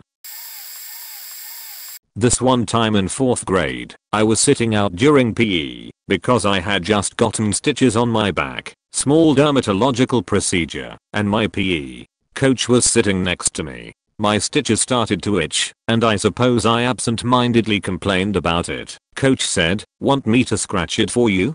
He didn't really wink, but he raised his eyebrows and smiled a little half smile. Also, I recently went to volunteer at this foreign organization, and I had to spend a day doing some paperwork with an older man about 30 to 40 years old. There was some volunteer field trip that day, and the man kept saying that I should go on the field trip with him, that it would be so fun, and I would enjoy it. I said that I was too busy that day, even though I wasn't, and I had kind of wanted to go. He hadn't really done anything particularly creepy besides complimenting me heavily and asking me a lot of questions. I was used to that by then, being an American volunteer in a rural foreign organization, though he did ask me if I had a boyfriend, and I promptly told him that was inappropriate. But some gut feeling of mine strongly persuaded me not to go. I went out of the room and came back a while later, only to find the man still sitting where he'd been. I asked him why he didn't go on the trip, since he'd seemed so excited about it, and he just shrugged and said he was busy too. A week or so later, I was in my dorm late at night, and my phone started ringing. Of course it was his number. I was using a different phone there, so I was not too careful about handing out my card, and he gave me his.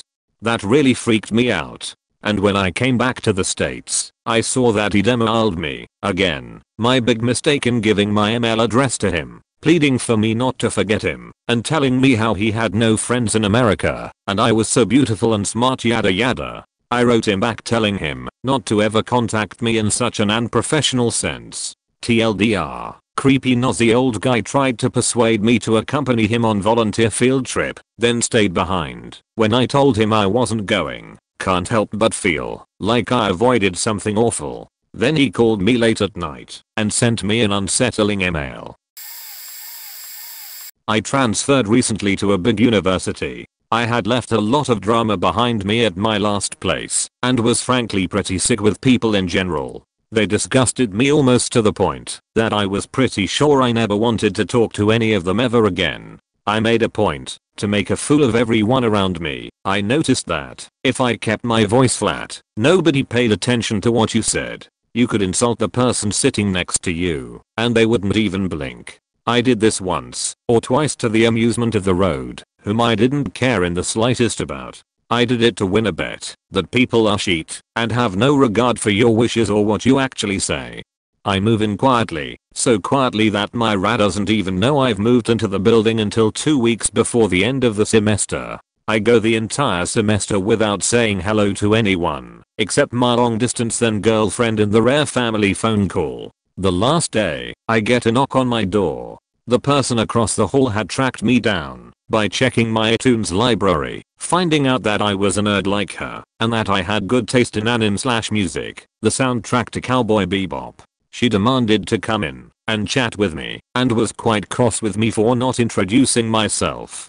She then proceeded to check every door in the entire complex, including ones that she didn't have access to, and determined that mine was the one that had it work by finding out that only our building shared library, and by deducting that since my name was on the library and not on my or anyone else's doors, that the blank door was mine. I suppose this only proved my point about people not caring about what your wishes are. In the end, though, I came around and became a bit more sociable.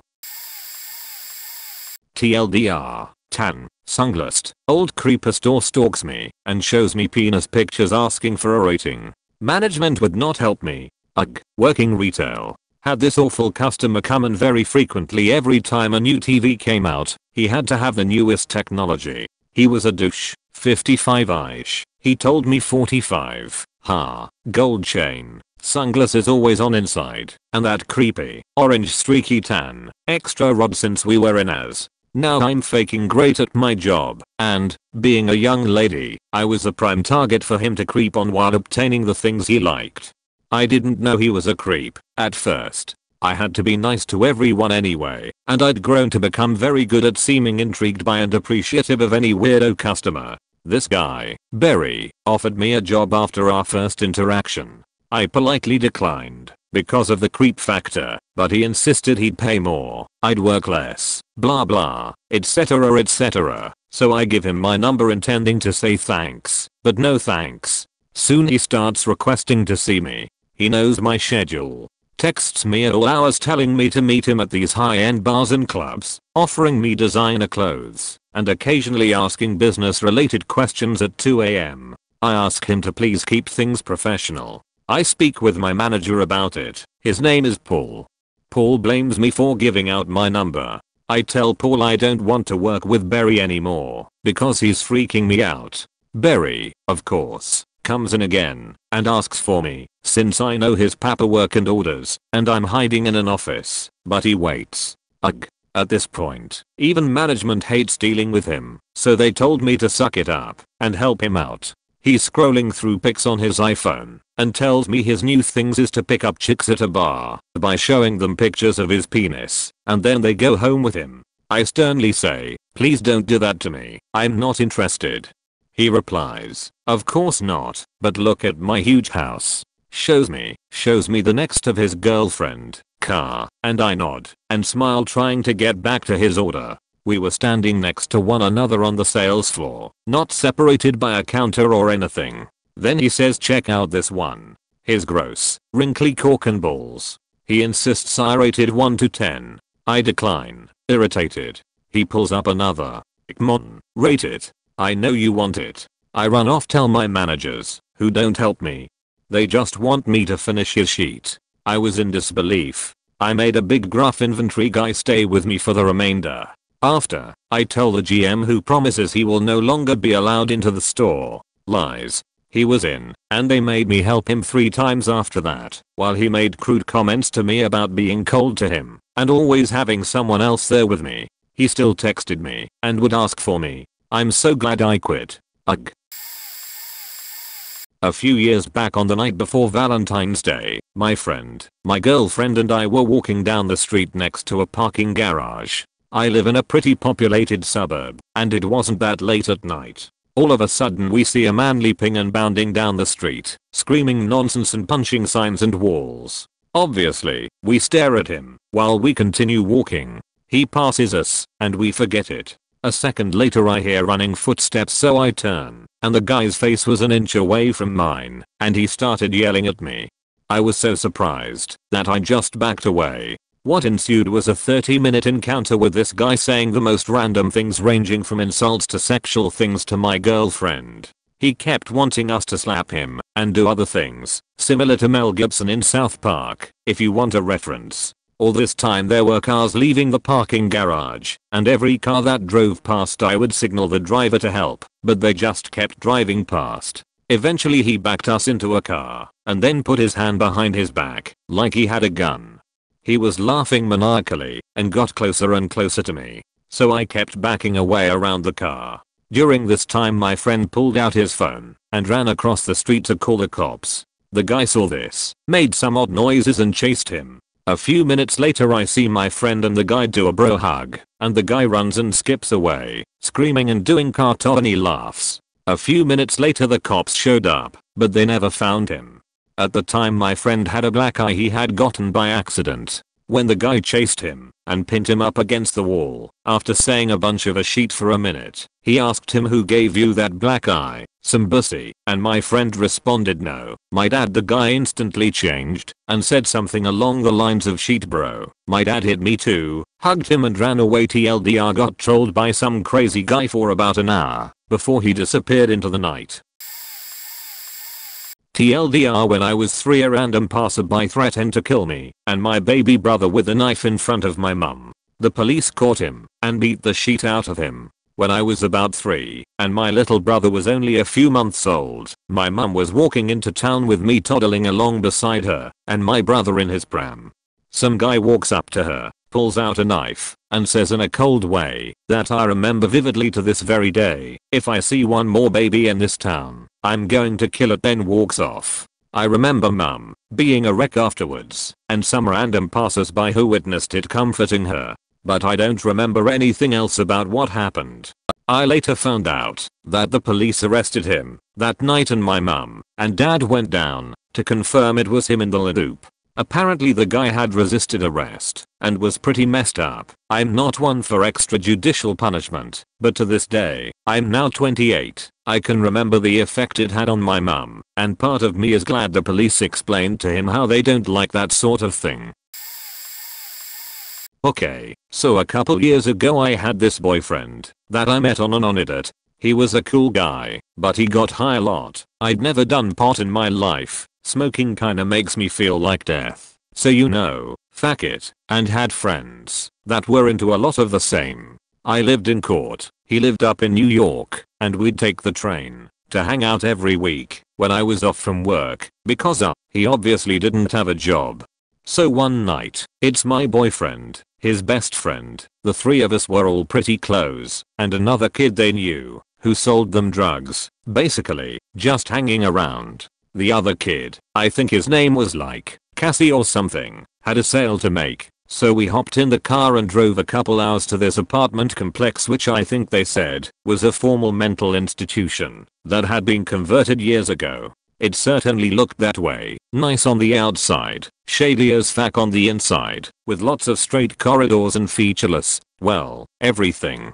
We eventually get to this guy's apartment and man, is he a goddamn wreck. He's in his 30s, we were all 25 or under, and sitting there in a tight white t-shirt, some white underwear, and a smile, I guess. He has a huge belly, and is generally just what you assume a forever alone drug addict looks like. The whole complex looked like rape/stabbing central to begin with, but his smelly, unkempt apartment was the worst of it. He was totally faked up on God knows what, and he kept staring at me like I was a goddamn turkey leg full of oxycontin.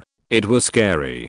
I don't know how long we were there for, but it was so uncomfortable. There was a lot of commotion in the hall, and I kept expecting something bad to happen. I knew my boyfriend was a good guy, but he caved kinda easily to peer pressure, and I was like, fuck, I'm gonna get beaten/drugged/fake/something here, being the only girl and the only person not high off their ass, and so it was a very anxious few hours, or maybe it was just an hour. Who knows? It ended with Cassie selling the guy some heroin, and us all going home. A few days later he odd and died.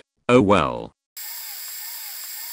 My ex-roommate is a sleepwalker. I know of only 2 incidents in which this has happened. The first incident is not creepy. He just got up from his room, walked out the door, and fell asleep in the parking lot. Didn't remember it, which is when he told me his sleepwalking problem. The second time it happened, I was asleep on the couch. It was about 3:30 AM, and I felt someone trying to move my pillow. I wasn't completely conscious at this point, but I was starting to wake. The person sat down next to my head.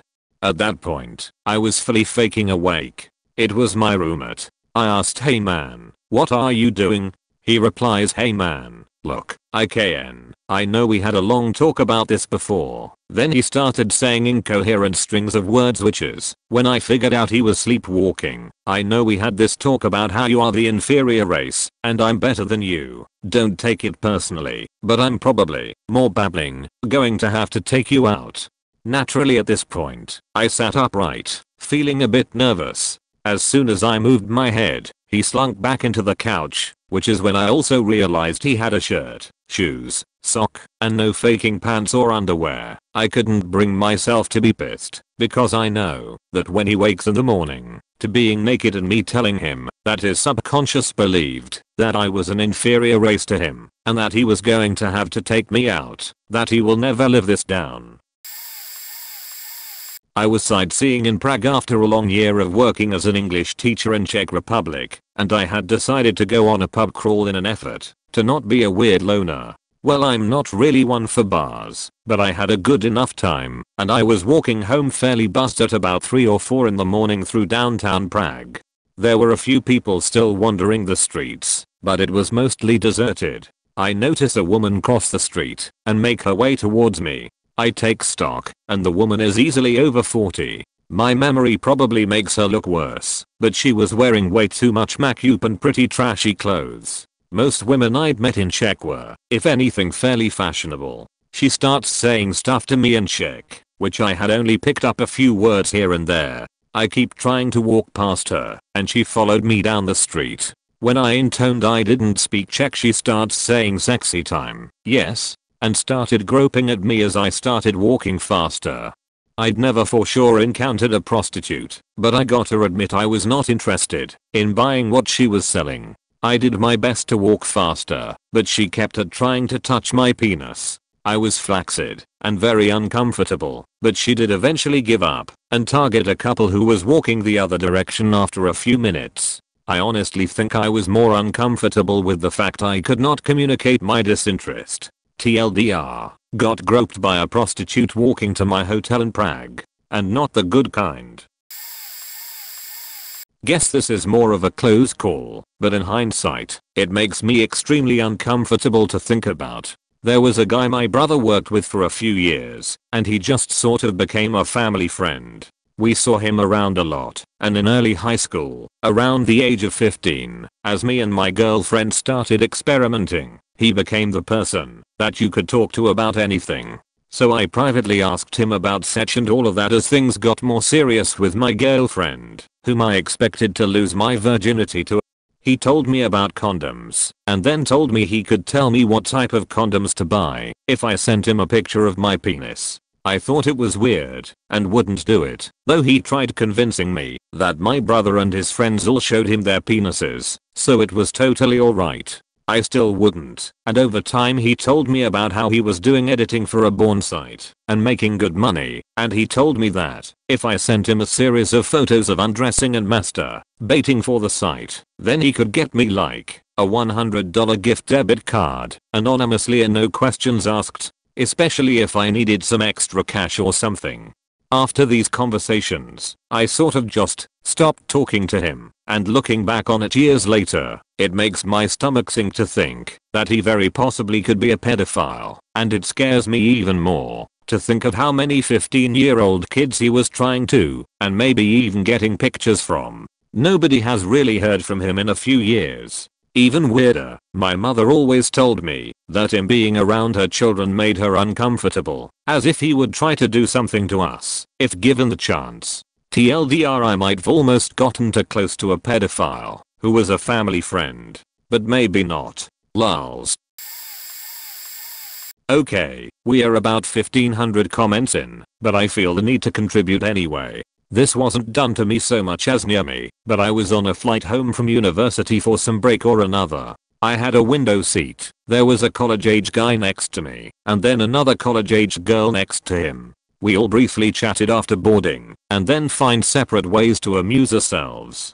I pulled out a book and started reading. The guy next to me had a laptop out, and the girl was listening to an MP3 player with her eyes closed. Suddenly, the guy snaps his laptop closed, whips out the napkin he was handed with his complimentary beverage, pulls a red crayon out, and starts writing. I keep pretending to read, but I'm stealing glances at what he's writing. Mile High Club.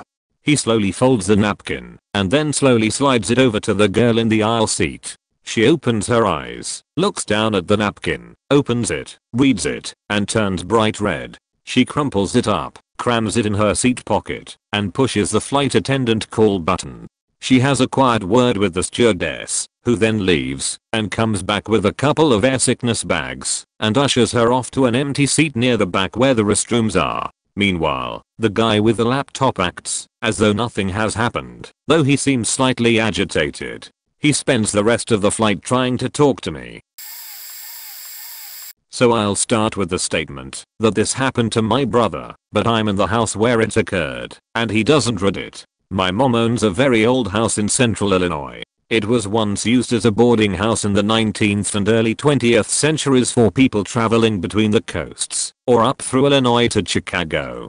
Personally, I have experienced weird things here since I was a child. Voices, noises, etc. But when I got old enough to stop believing in the supernatural, it all kind of stopped, and I chalked everything up to a child's imagination in an old house.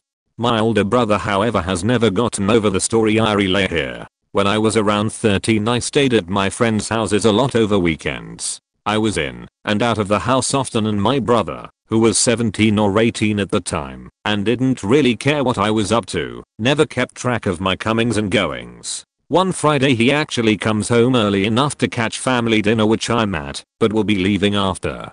He eats, excuses himself, and then goes to his room. I finish eating and leave to go to my friend's house.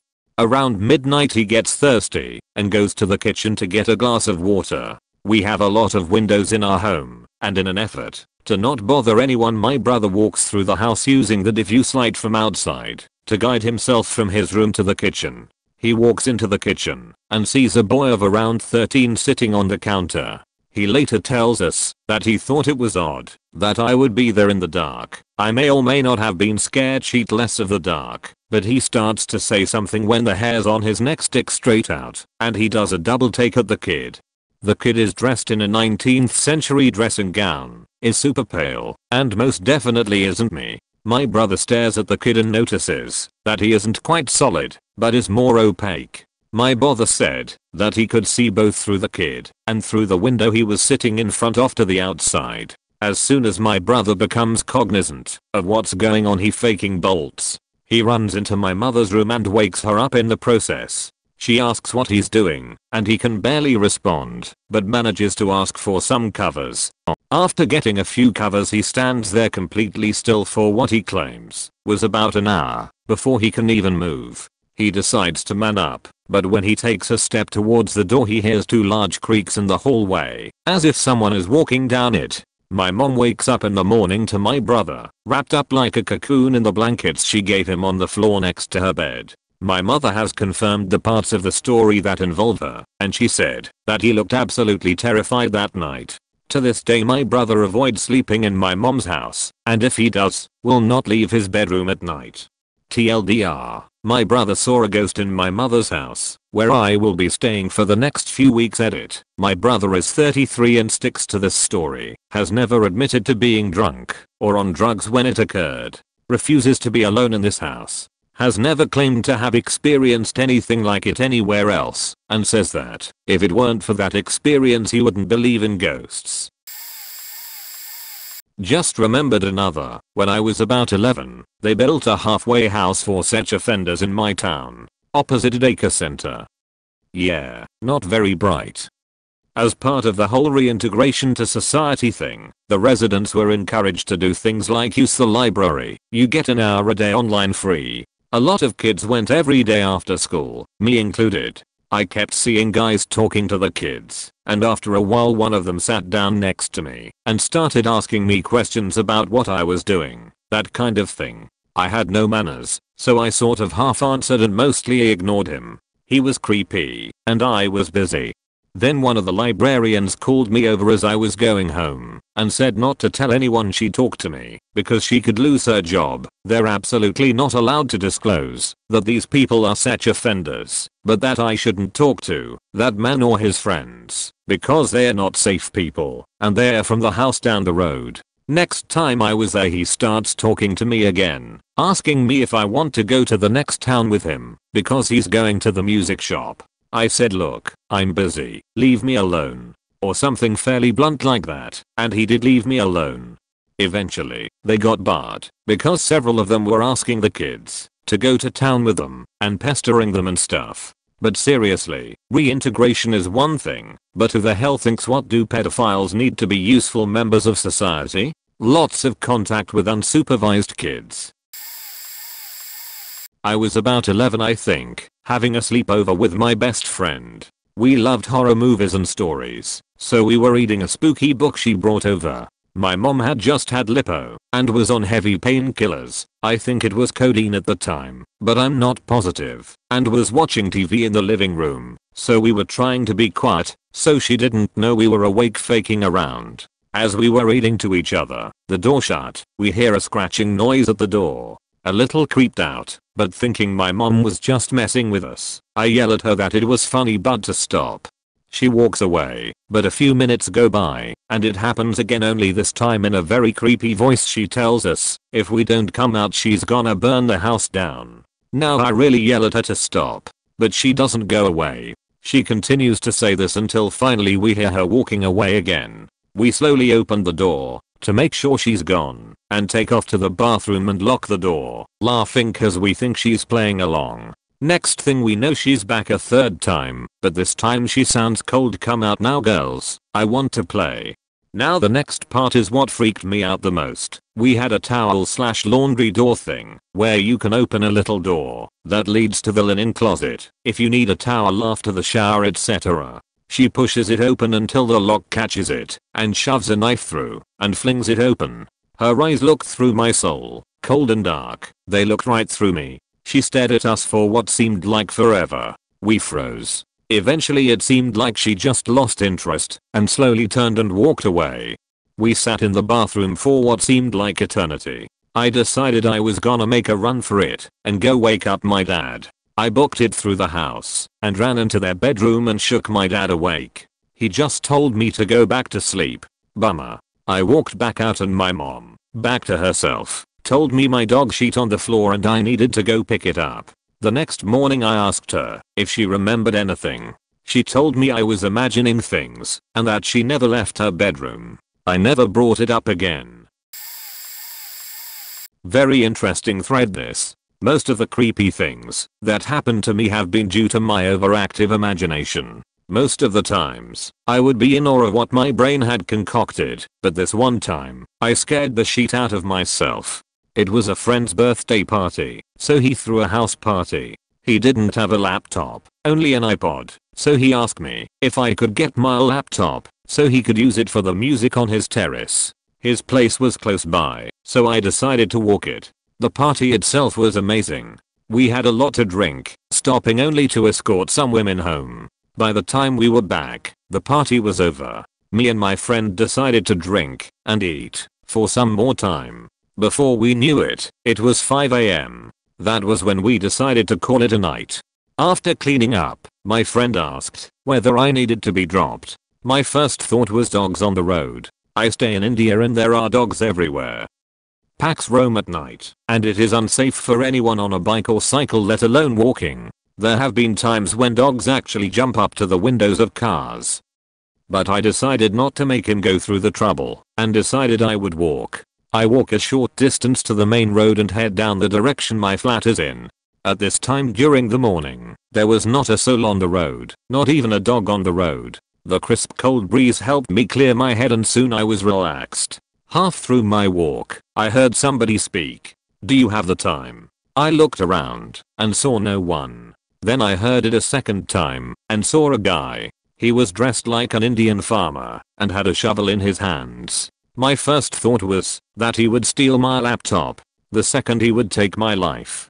I was paralyzed with fear, and before I realized it, I was running. I ran the fastest I had ever done for quite some time. I reached the entrance to my apartments and found the gate locked. I opened the latch, consciously trying not to look behind. I opened the gate and ran straight for my flat. I closed the door behind me and looked through the peephole for the next 5 minimums. It was at that point that I started to relax. I'm adding my brother's story and then I have to get some damn work done. My brother lived in the basement of a house during his 5th year of college. It was a completely finished basement, but got obviously dark down there during the night. Several people lived in the house with him, and a couple of them he didn't know terribly well before he moved in. Well, turns out one of the girls had issues. As the semester progressed, one of his housemates, Sally, don't know her name, but that works pretty well, started kinda talking nonsense all the time. On top of this, she stopped sleeping for the most part. He'd lay in bed at night and hear her running through the floors above her talking and laughing to herself. She would also disappear for hours and a couple days at a time, so he never really knew where she was at any given point. One night, he falls asleep in bed with the TV on. He wakes up during the night for some reason and Sally is standing next to his bed. He opens his eyes and looks at her, and she says, "You didn't hear me knocking." She starts laughing, and then runs up the stairs. My brother is freaked the fuck out for obvious reasons. A couple days later, my brother comes home, and the last of her stuff is being taken out of the house. Turns out she literally went schizo and her parents came and moved her out. If my memory serves me correctly, I guess she had been diagnosed in the past, but it was managed with medicine. She must have went off her meds. This was during spring break in 5th grade for me, and I still remember it vividly. We were out on the East Coast, visiting various attractions around Boston. We took a train out to Concord to see the old Revolutionary battleground there, which was pretty neat. After seeing the memorial and bridge, we proceeded up to the visitor center, which was built on an area which would have been fought upon during the battle. We check all this out, and I go into the lavatory to use the bathroom. I'm sitting in the stall, and it's completely quiet in there, save for the dull whirring of the ventilator fan. No voices or footsteps, nothing. Also, I can look under the stall. It's a fairly small bathroom, and I can see by the lack of feet that there's nobody else in the room. So there I am, minding my own business, when I hear very distinctly 3 loud knocks on the stall door, as if someone wants to get in. The strange thing is, there was another stall open. Even stranger, I was looking at the floor at the time, and I saw no feet in front of the door. Confused, I called out hello, hoping I'd get an answer.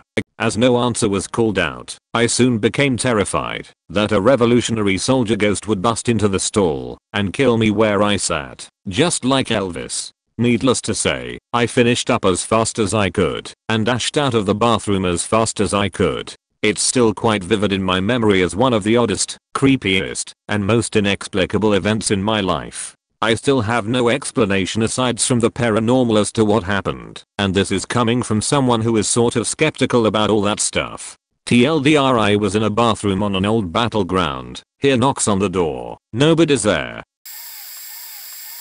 In high school, one of my male friends confessed he had a crush on me and wanted to date. I reminded him that I had a boyfriend and that I really enjoyed his company as a friend. A few days passed. I came home from work one day and there was my friend sitting on my front stairs with 24 roses. At first, I just thought, oh, romantic, and felt bad.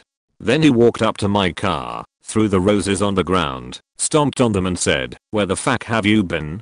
Work. I walked 6 miles from my house to get here and then waited for 4 hours. Oh. I just stood there. Then he reached behind him, pulled out what looked like a tie box, handed it to me and said, "This is for you," and stormed off, presumably to walk home. I opened the box, and there was a spiral Y knife looking thing inside with a tag that said, "It's a sacrificial dagger," and then a heart with his name on it. School was awkward the next year. My mother told me the story of how she got stalked by a taxidermist when she was a teenager. So it's about 1973 or so. My mom's 16 and she works at a gas station. She sees a lot of regular customers come in all the time and they come to know her, which is cool. But then there's this older fella who talks to her for awkwardly long periods of time. At first he's harmless, just making pleasant conversation. Then things get a bit weird because he starts inviting her out to places, though she kindly declines. One day, he comes in and gives her a small piece of rabbit fur. Turns out the guy's a taxidermist. My mom thanks him, awkwardly, and he shuffles on his way. He comes back a few days later with another bit of fur. This time it was something more elegant, like a muskrat or beaver, and says that it would look nice on her, and he could make her a scarf or something. My mom's getting weirded out, but doesn't really know what to do, so again she just kindly declines the offer. A few days go by, and then the old creepy taxidermist comes in again, and this time he tries to give her a whole stuffed weasel. My mom gets a bit more assertive, and tells him she really doesn't want any furs or dead animals. The taxidermist leaves with his weasel. Later that day, my mom finishes her shift and heads home. She pulls into the driveway and gets out of the car, only to turn around and see the taxidermist had followed her home and is now sitting in his car at the end of the driveway. Thoroughly freaked out, my mom runs into the house and tells her parents about the creepy taxidermist. My grandfather was one big tuftsome beach and immediately goes outside and storms up to the taxidermist in his car. My mom never found out what my grandfather did, and all he ever said was we had a friendly little chat. He won't bother you again. Sure enough, my mother never saw the creepy taxidermist again. She doesn't talk about it much, but to this day I think she gets weirded out by animal fur. When I was in middle school, one of my best friends started dating a girl that he met on the internet. She would send him these pictures of her, and to be honest she was hot as hell. Well, the extent of their relationship was played out over MSN Messenger. This was before anyone had webcams. One weekend I was sleeping over at said friend's house, and he got invited to sleep over at his girlfriend's house. It would be their first time meeting in person. He was saying that I was at his place, so he couldn't. His girlfriend mentioned she had a friend for me and started sending pics of this other girl. I kept saying I didn't think it was a good idea and that we shouldn't go. My friend and I had a massive fight over it and settled on not going. About a week later they broke up when my friend found out that she wasn't real. It was some older guy trying to get my friend over to his house. We never really talked about it. It scared the hell out both of us. TLDR, saved my friend from being a rape victim. Long story short, this takes place over a little less than 2 years at university. I meet a socially awkward guy at school through a club. He has a stutter and I think he thinks it makes him stand out / be weird when, in fact, it really doesn't. He's pretty passive aggressive and always assumes that when anyone has a problem it is with him, and it is because they hate him because he has a stutter. These are all things I learned about him from observing his behavior at the club's first outing. We all went out for sushi together as a meet and greet. Somehow, he gets a hold of both my email and phone number. As a grown woman, I have to have my father talk to him to tell him that his calls are not welcome at any hours of the day / night. We both chalk that up to him being so awkward that he just doesn't understand. He's not threatening or creepy in the slightest, and he apologizes profusely and says that he'll stop calling, which he does. It's pretty obvious from the way he keeps trying to hang out with me over the next few months that he's interested. I'm not. I had just gotten out of a long-term relationship and was not in any kind of mood to date anyone. I tell him this to spare his feelings so that he'll understand that it's nothing to do with him and all the problems he feels he has but doesn't really, and is 100% because I'm still very hurt and have to focus on myself for a while. He seems to back off. We still see each other at club activities and around school, but always in group settings and we get along just fine. About a year later, I'm out on a lunch date with a nice guy who works at the local comic shop. Over lunch, he brings up this really creepy guy who's been stalking one of his friends for the past couple months. She had to call the police for a restraining order because she was not sure he was safe. She and I share the same name. We are the same height, same eye color, both wear glasses, both have very long brown hair, both study the same subject in school, both have very similar interests. He even goes so far as to say that the first time I walked into the shop he thought I was her. We got to chatting after I responded to her name, and that's why we decided to go out for lunch. Through a series of questions, I figure out that this is the same guy. He tells me some stuff that is pretty disturbing, but I decide to snoop around on my own, thinking his friend may have exaggerated and the weirdness may not be as great as it seems to be. Through the course of my snooping, I discover that this guy has been pestering one of my best friends through email. She was studying at a school several hours away. I had never talked to her about him and vice versa, but she was there with me on the club's first outing. We still have no idea how he found her email / contact info, since she wasn't even a student at our school. We obviously have similar hobbies / tastes since we are friends, but we could pass as sisters too. Speaking of sisters, I tell my little sister about him. Turns out he's been physically following her around campus. She started going to the same university that year and emailing / phoning her too on her cell phone. so I never knew. She'd even said something about that creepy guy who keeps trying to call me when she'd see a number pop up and just hit end before answering. At this point, I'm super pissed off. This faker is following my sister. She says that he stopped bugging her about a month before, so I'll let it drop. Neither of us have physically seen this guy in a while, so we figure he's moved away. The last part of this story is a confrontation on the bus. I get on my usual route, and he gets on a couple stops later. Turns out he was volunteering at the city's food bank. He launches into a loud spiel, meant to be heard by the entire bus, about how I've been stringing him along, and he's the victim of this twisted romance. Blah blah blah. You'd think we'd been dating, and I was using him or something. I'm tired of being sensitive of his feelings, so I tear into him, and basically list off that we never dated. I never showed any interest in him. I told him to his face several times that I was not interested in him. I did not appreciate him emailing and calling me, my best friend, and my little sister, and furthermore, I have called the police about him, and that if he ever comes near my little sister again, I will do everything in my power to ensure that it is the last time he ever sees her. He goes really pale and says that he didn't realize he was coming on too strong. The man sitting next to him on the bus turns and says, "You faking stalked this girl and her little sister, and you don't think you were coming on too strong? What the fuck is wrong with you?" He got up and left, and I called the police from that man's cell phone, just in case he decided to try something at my house. He knew where I lived, too, but that was the end of it. I was really apprehensive for about a year or so, but it's been almost 10 years, so I always wondered if he learned his lesson and changed his behavior. He wasn't violent at the time, but he was definitely obsessive, and that's just a step away, or if his life is a mess. I walk to work every day, along a highway. You can guess the general things I get. 2 of the creepiest. It's March, but still snowing and freezing where I live. I'm walking, completely bundled up.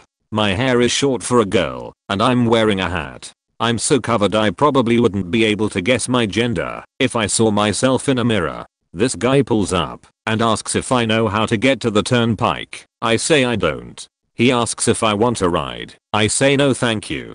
Started to walk away. He yells for me to come back. Stupid me turns around, and he's like, "No, really, I just think you're cute. Are you Suno? Thank you." And I hurry off. Not too bad, just persistent. A few weeks ago in the sweltering heat, I made the mistake of wearing a sundress while walking to work, and this man in a convertible slows down traffic to stare me down. He stares into my soul, grinning. I laugh and keep walking. As I pass by a hotel, I see his car in the parking lot. He honks and waves and winks, and I panic. I keep walking. He starts to drive out of the parking lot, and I speed walk my goddamned way onto the bridge part of the highway, so he can't talk to me. 5 years old, at a playground with my sister and friends. She's maybe 9 years old at the time, and this grown man with a mullet comes into the area. He's standing by the monkey bars just staring us down. My sister makes us leave. He just stared a lot. One time I was hanging out with a friend at her apartments. She had her 2 younger siblings living with her, and it was a summer day, so we were all down at the neighbor's apartment visiting. Her brother had just walked past her apartment on the bottom floor and came up to us and asked, "Who's in the apartment?" And we were both like, "No one." And he was like, "There's some girl sitting on the couch." So we went to the apartment and looked slowly around the window to see. Sure enough, some girl sitting on the couch with a big duffel bag. She was probably in her early 20s, blonde and skinny. We went inside to see what was going on. We say, "Hey, can we help you?" And she said, "Oh, I'm waiting for someone." And my friend says, "Well, I live here. Who are you waiting for?" Random girl says, Brandon called me and told me to come here, and she just kept sitting on the couch staring out the window." My friend says, "Well, there's no Brandon who lives here. Are you sure you got the right apartment number?" Random girl says, "Yeah." Keeps staring out window. So after a moment of awkward silence, my friend says, "Well, there isn't a Brandon here. I really don't know what to tell you. This whole time I'm walking around trying to look like I'm busy, but really just pacing back and forth." The girl didn't even respond to this. She just sat there staring out the window. After probably the longest 3 minutes of silence in my life, the girl stood up, picked up her bag and left. TLDR, random hoker in wrong apartment won't leave.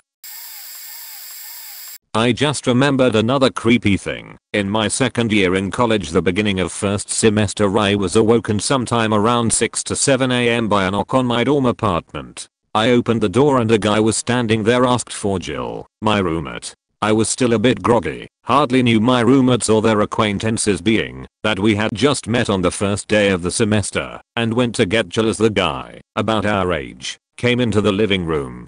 On my way back from Jill's bedroom, I went back to the living room to see the guy standing there jacking off. I was like, "What are you doing?"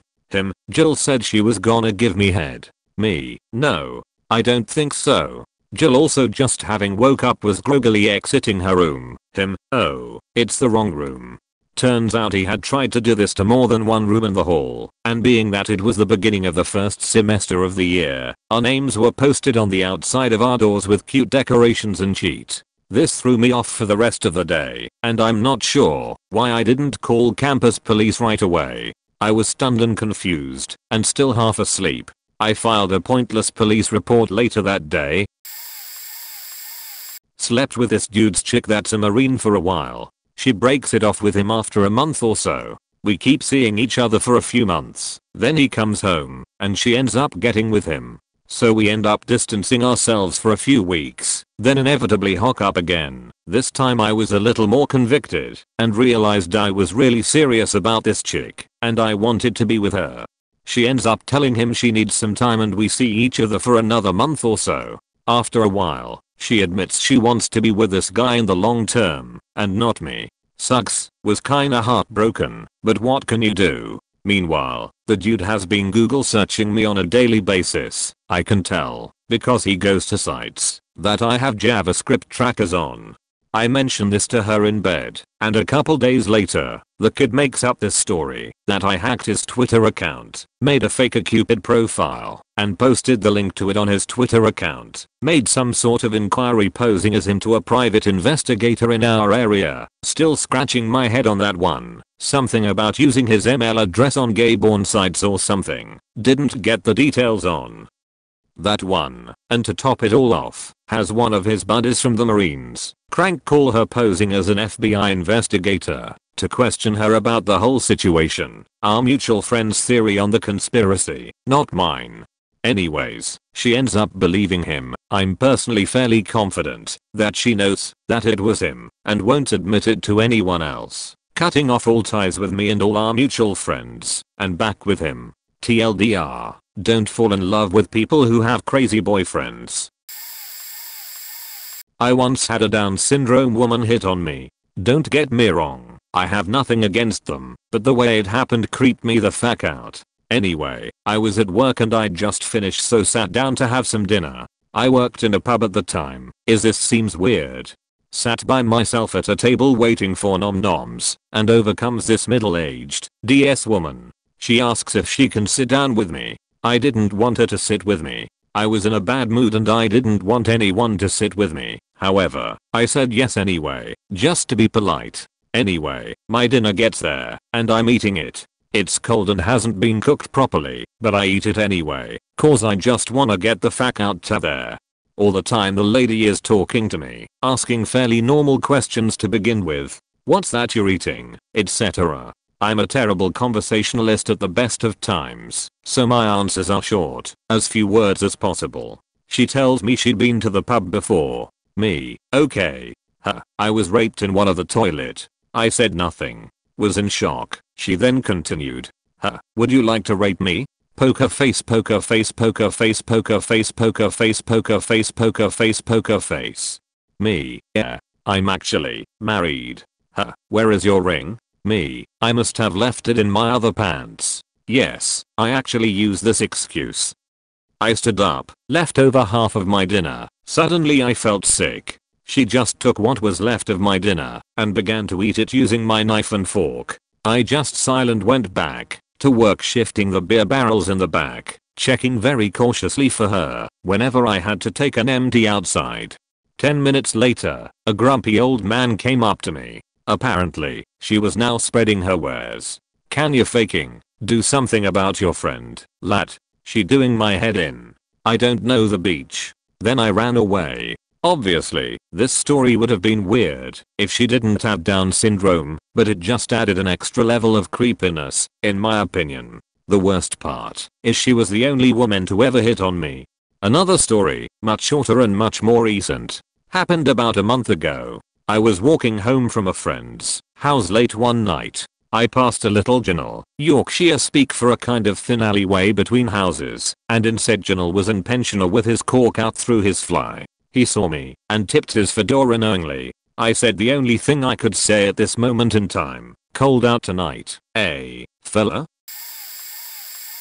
One night a couple years ago, I was 19 I believe, my friend dropped me off at a 7/11 by my parents' house and I started to the half mile back to my house. A car drives by me rather slowly, then drives off. I was suspicious, but told myself I was being paranoid cause I may have been slightly skewed. A minute goes by, and the car drives by again, and then a third faking time. This time the car pulls over and the driver, a 30 to 40 something year old busted Mexican lady, says to me you need ride? And I politely declined. She said okay and drove away.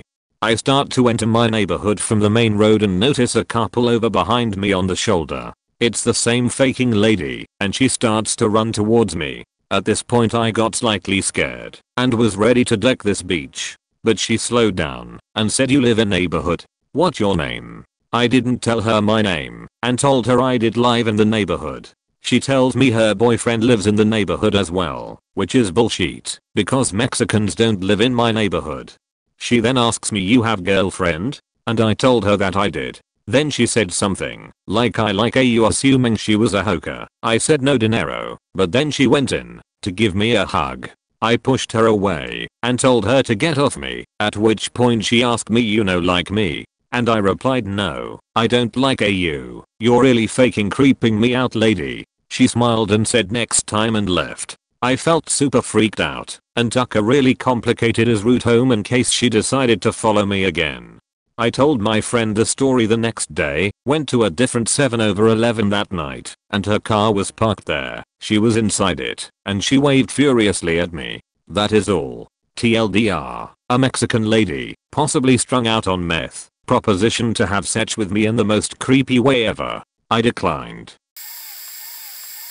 Okay, it's late in the thread, but I'll share one. Sorry for the length. I was about 12 and had a paper route that I did at 5 in the morning. As I was crossing the street, call it X Street, to drop a paper at the only house on that block I see an Asian dude, maybe a few years older than me, sitting in a bus stop. Think nothing of it. I cross back across X Street past the bus, stop and deliver to the houses in Crescent Y which dumps back out, down the block, on X Street. As I walk out of the Crescent there Asian guy, now leaning on a wall along X Street, but he's walked down the block, as if to meet me. He's not waiting at a bus stop anymore.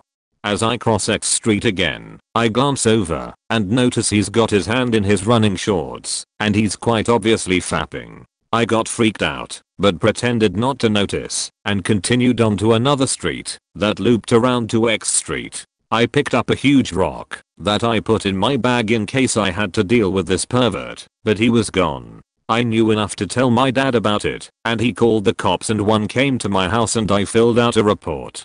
Jump ahead 2 months, and I'm delivering again, and this time I'm with my little cousin who was hanging out with me for the weekend. Not even thinking about the previous occurrence, I send my younger cousin down Crescent Y and I go across X Street to that single house. As I'm coming back down the steps I look across the street, and see that same guy in the same bus stop fapping, shorts around his ankles. The windows of the bus stop are opaque, so you can't really see in very well, except through the entrance. I lose my sheet completely, because I know my little cousin is right around the corner.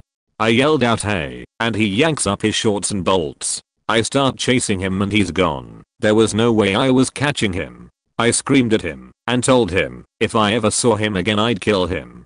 He was older than me, and bigger, but I was so pissed off I probably would have killed him. Skip ahead a few years. I'm on my skateboard going to catch the bus by my house. Get down to X Street, and look who's in the bus stop. Same faker. He looks up at me, not fapping, and he stands up and walks across the street to a bus stop on the other side of the road, which would take him in the other direction. Any suspicions I had were confirmed by that move, and I cross the street and confront him. I'm now way bigger than him, and he's nervous as shit. I know he recognizes me. I start questioning him, in a sort of polite but direct way, on where he's from, where he's going. He tells me he was visiting a friend. He's full of shit, because I know nearly everyone in my neighborhood. I tell him he looks like a pervert that I chased back in the day. He goes white. I pick up my skateboard, stick the nose of it about an inch from his face, and say don't ever come back to this neighborhood or I will faking kill you, and punctuate every word with a tap of my board to the bridge of his nose. He looked like he was going to cry, and just said okay man, I'm sorry man, okay faking creeper. Probably should have killed him then, because chances are he continued the behavior. One Friday night, me and my mom had just come back from supper, and it was fairly late, around 10:30 p.m. or so. As we are turning the lights on throughout the house, I hear this devilishly creepy laugh outside one of the windows in the front room. Me and my mom freeze and my mom slowly walks out to the front yard, but no one was there. To this day, I have no idea what/who it might have been. Another one. About the time I was 15, I would always fall asleep on the couch because my bed was incredibly uncomfortable and the couch was that of a cloud. Anyways, my mom was not feeling good this night, so she had fallen asleep in one of the chairs in the front room. As we are just talking, this absurdly bright light fills the front room. Talking stops, and both of us watch the windows fill with some light from outside. At first thought, and out of fear, we blow it off as someone playing a joke. But no. This was the type of light you see in alien movies. It wasn't car lights, nor a flashlight. This happened 3 separate times. No one else in my neighborhood reported anything weird the next morning or mornings. My freshman year in high school I started talking to a guy after school whom one of my other friends had previously dated that same year. We ended up talking a lot on the phone for about a week or so straight, and one weekend I invited him to my house to just hang out in the backyard. We decided we'd become a couple, this being either a Saturday or Sunday, I can't remember. The following Monday at school, he presented me with a single red rose, but I just felt off about being his girlfriend.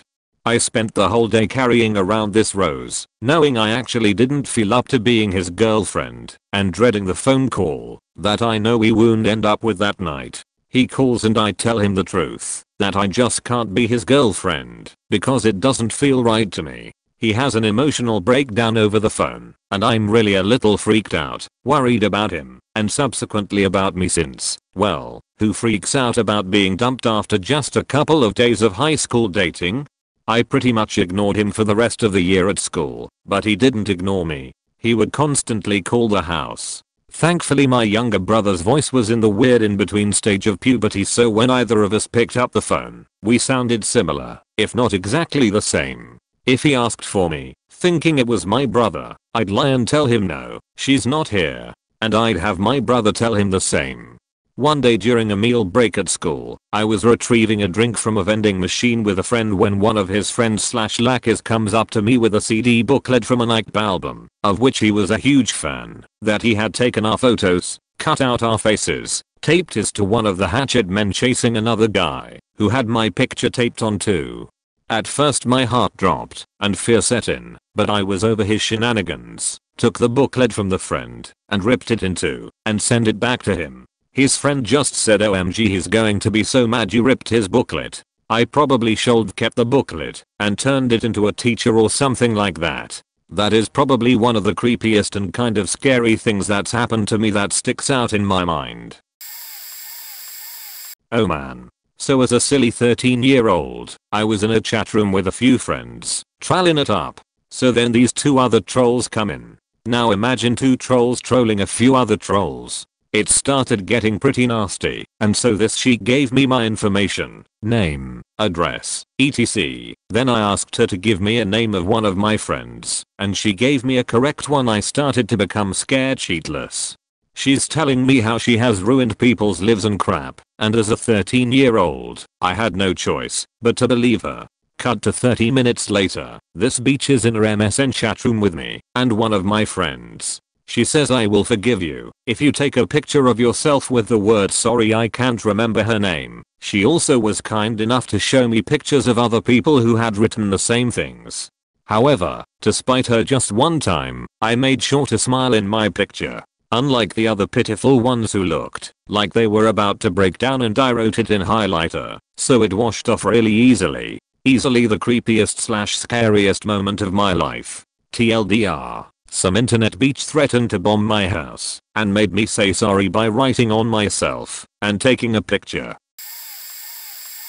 Not me, but friends of mine. I went to school in India. It was a university right by the ocean. It was a tradition of sorts in your final year, before you graduated, to walk all the way along the beach to this spot 12 miles away where a river met the sea. So this bunch of 5 guys decide to do the trip at 2 AM so that they'd reach the destination in time to watch the sunrise. The beach is notorious for drug trafficking, but generally no one bothered. A bunch of ragtag college boys, so they were pretty much safe. And all of a sudden this nearly 7-foot tall muscly fisherman with a handlebar mustache jumps in front of them from nowhere and starts challenging them to fight. Then he grabs the neck of this guy who had a beard and started strangling him. The rest of them start trying to fight him off, but are no match for him, even though he's outnumbered. Then he sees that another of the 5 has a beard and rippling muscles and grabs hold of him and starts strangling and beating the shit out of him. They wonder what's going on, try to surrender the meager contents of their pockets, hoping he's only trying to rob them. Then he sees a college ID and stops the hitting and strangling. His entire demeanor changes. He strangely becomes friendly. He says, I thought you folks were terrorists with your beards and stuff and walking about at this time in the night like you're just off the boat from Pakistan. And he accompanied them on the rest of their walk to make sure they were safe. After hearing that story, none of us dared to go to the beach after nightfall until we graduated.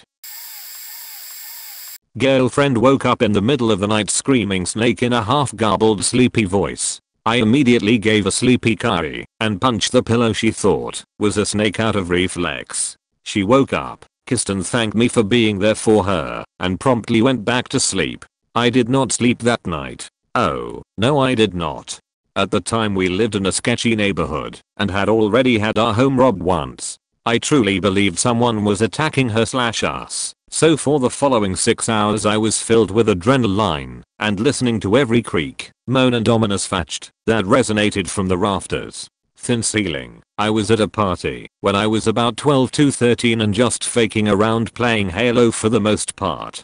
Go upstairs, my friend's brother's friends are playing Star Wars Monopoly, so I naturally join in. We all have fun, things get loud, and then this Asian dude grabs the waistbands of my shorts, stretches them wide and looks at my dick. Just stands there for a second, looking at my dick, hands almost in my pants. I ignore it, and the night continues as a wonderful frag fest, though sometimes I turn my mind to that day and ask myself, would no homo have been appropriate? I was about to comment on the gap between an old pervert holding a kid's hand in a waiting room and said pervert abducting the kid from the waiting room to do God knows what. However, that is not the point I'd like to discuss. More important, I find the overreaction of your mother. Adults should keep their cool as much as possible when faced with possible child abuse. For the sake of the child. Often things can get aggravated by the reactions of adults. Something that might have been merely an awkward or unpleasant experience at first can turn into a full-blown trauma with corresponding disturbed sexual development and self-esteem issues for a child, simply because of the stigma and reactions to abuse victims. Now, I'm not trying to attack your mother. It doesn't seem like you were severely traumatized by the event. My point is more general. When faced with abuse, act and think on behalf of the victim. Stay calm, understanding and supportive. Of course your mother was right to intervene and call the police. However, what's most important is the interest of the victim. It is more important than your own emotions and perceptions of an event. TLDR. When faced with abuse, the interest of the victim is more important than your own. Be calm, caring and supportive. P.S. I'm sorry if this derails your topic. However, I believe it's important to create more awareness about child abuse, the stigma surrounding it, and how to act when faced with it. Spooky creepy. I sleepwalk, more so when stressed. I'm also a big fan of horror films. Couple of years ago I was doing exams in uni, stressed, overtired, the usual. Watched a film before bed to unwind. Can't remember the name, but it involved a ghost rearranging people's furniture and stuff to try and communicate. Woke up to find I'd emptied out my change jar and made an arrow on the floor pointing to the blank wall. At least, I hope it was me. Oh, seat creepy. My parents were big drinkers, so I spent a lot of barely supervised time in pubs growing up. When I was about 12, we'd go down to the local, they'd sit in the bar drinking, and I'd go hang out in the side room practicing pool. This one guy in his 30s kept coming to play with me, talk, buy me drinks, that kind of thing. He was a teacher, so no one thought anything of it. But he creeped the hell out of me. I saw him in town a few times, and he kept offering me lifts. I said no, I'd rather walk. He started bringing stuff to the pub for me, magazines, burned CDs of bands I'd mentioned, that kind of thing. Couple of months later he was arrested for molesting multiple students, all boys my age. I broke up with a girl after nearly 2 years of dating. She took it really bad, threatened to kill herself on the way home, tried some nonsense with a razor in my bathroom, etc. Eventually she decided to drive home, but she lived about an hour away. Given that she had threatened numerous times to crash her car on the way home, I wasn't exactly thrilled that she was leaving on her own, but she refused to be stopped. I called her dad and let him know about everything, and then waited for him to call back and confirm that she had arrived safely. I ended up calling him back numerous times while she was still en route, but after nearly 2 hours she finally arrived at home.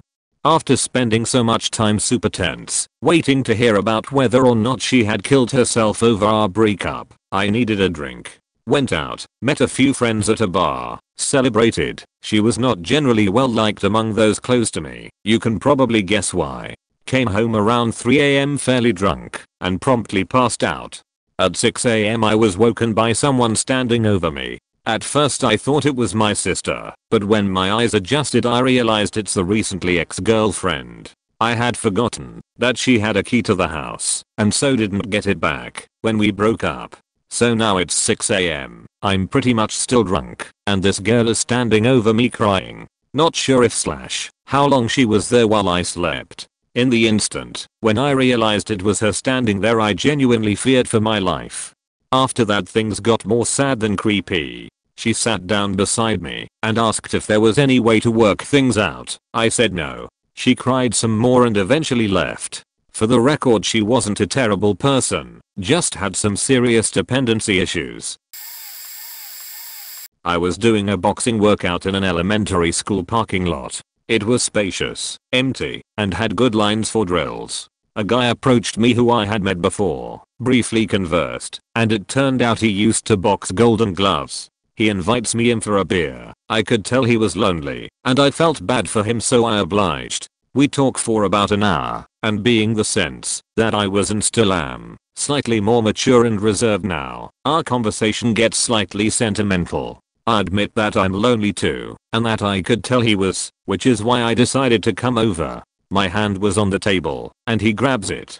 He starts rubbing it tenderly. That just made me shiver. In my naivety I assume he is just a touchy guy, and don't pull away. He asks me if I know what he is doing right now. I reply, trying to make me feel less lonely, nervously. Then he told me he is trying to show me affection. I'm like, okay. A little banter, and then he asks me when was the last time I had masturbated. I told him it had been a couple months, because I had believed in the old wives' tale that it would help my performance. A little more useless banter as a sequitur, and he asked me if I had ever had a massage. I told him no. After a few moments he asked, would you like one? Of course I said no. Then I made an excuse and said I had to go. Most people probably would have put their foot down sooner, but I used to be overly nice, and it happened so fast that I didn't know what was going on. He asked for a hug before I left, and I gave him one ready to strike him if he tried anything funny. He watched me walk to my car with longing in his eyes. Not my story, but my girlfriend's. I don't think she'd mind me posting here as we kinda giggle about it now. We used to have this guy ring our house all the time and just breathe down the phone. As I usually picked it up, I'd just put it back down again and think nothing of it. One day my girlfriend picks up and the guy asks for her name. She naively tells him she a nice kinda girl with no bad intentions for anyone and just expected it for be a telemarketer or the bank or something. The guy just hung up. For the next couple of months he would ring up over and over again asking for her. I'd put the phone down. We just stopped answering the phone, and at one point we just disconnected it from the wall. No idea why we didn't just report it to the phone company. We forgot we had voicemail set up on the phone line, and one day we remembered. We checked it, and had the guy proclaiming his love for my girlfriend. He had quite a thick Pakistani accent, and kept saying things like I want to kiss you, and but I love you, my darling. I decided to try to track the calls. So I plugged the phone back in and waited for another one of his calls. I dialed 1471, a automated robotic voice caller ID in the UK, and found the number. It was an international dialing code originating in Pakistan. We just left it for a while and kept laughing at his voicemails as he got more and more desperate to speak to his darling. In the end he just gave up and stopped calling. When I was 7, I was hanging out with my friend, also 7, and my little brother would have been 5. For some reason, my friend's mom dropped the 3 of us off at this local nature trail and let us hike around on our own. That's not the creepy part, though in hindsight that's really crazy. It was a nice day and there were other families hiking around. Somehow we started playing with this other family who had a couple kids with them. We were all playing hide and seek, and the dad of that other family was the one hiding. All of the kids were looking for him, and we found him behind a tree. We started yelling, "Here he is, here he is." He got irritated with us, and there so happened to be a bridge nearby. It was dry, hadn't rained much, I guess, so instead of water below the bridge, there was just jagged rocks and boulders. The bridge was high up. I distinctly remember this guy picking my 5-year-old brother up by his ankles and hanging him over that bridge and shaking him up and down and laughing maniacally, and me and my friend just standing there like what the hell, and my brother screaming for his life. If the dude had dropped him, he'd have died. Instead, the dude eventually put my brother down and the 3 of us ran away. Thinking back, this guy must have been drunk or high or something. Very weird situation. To be 7 years old and watch some stranger hold your 5-year-old brother over a bridge, and there's not a thing you can do about it. Now that I'm 32 and my brother is 30, this story gets trotted out around the family dinner table at holidays. It's funny now, except to my poor mom, who is horrified every time. I was reading through this thread, thinking man, nothing that creepy has ever happened, when suddenly a memory returned. And, man, is it freaking creepy in hindsight. So, I was around 14 or 15 at the time and quite the avid AOL user. I'd often be in several random chat rooms. I can't even remember what I'd be talking about. Probably the typical A/S/L shenanigans. After months of this, there was one particular experience that I completely brushed off, considering I had forgotten all about it. Some random user rhymed me privately in a chat room. We got to talking, and the person identified themselves as being a slightly older teenage model. Pictures were exchanged, and this girl was smoking. We talked for a few hours about all kinds of things, and suddenly this girl asks me, "Hey, I'm going to go skiing in Colorado in a couple of weeks. You should join me." I didn't really know how to respond, so I simply said something like, "Oh, thanks, but there's no way I could afford that, and my parents wouldn't let me out of school. So far, just kinda a." But then the girl states that she'll pay for everything, and I just need to make sure I'm on the plane. My parents will forgive me and will understand. She then gives me a phone number to call, so we can talk on the phone. Before I come out, I had the number written down in Notepad. Friggin' Windows 95, just upgraded from 3.11 for work grubs, and shut the computer down later without remembering to save the file. Anyway, I remember being totally devastated that I forgot to write the number down and call. But, again, in hindsight now, I know that the entire thing was a trap and it creeps me out to think about it. I was a stupid teenager and was seriously considering just jumping on a plane and going if the person sent tickets/money. I used to work at a dance store that sold dance costumes, leotards, ballet shoes and the like. I don't recall every word, but I'm going to type the creepiest phone call I ever got, their conversation style for brevity's sake. Caller: hi, do you carry lamb's wool? That's what ballet dancers use to pad the toes of pointe shoes, right? Me: yes we do, along with some other padding options as well. It's $7 a box.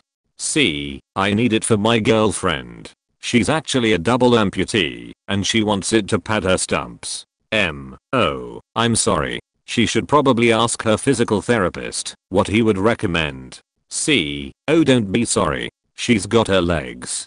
Her feet were removed at the ankle. She actually wants to cut the toe box out of a pointe shoe and use that to walk on. M: sir, I would absolutely not recommend that. She will almost certainly be injured. Here's where it gets creepy.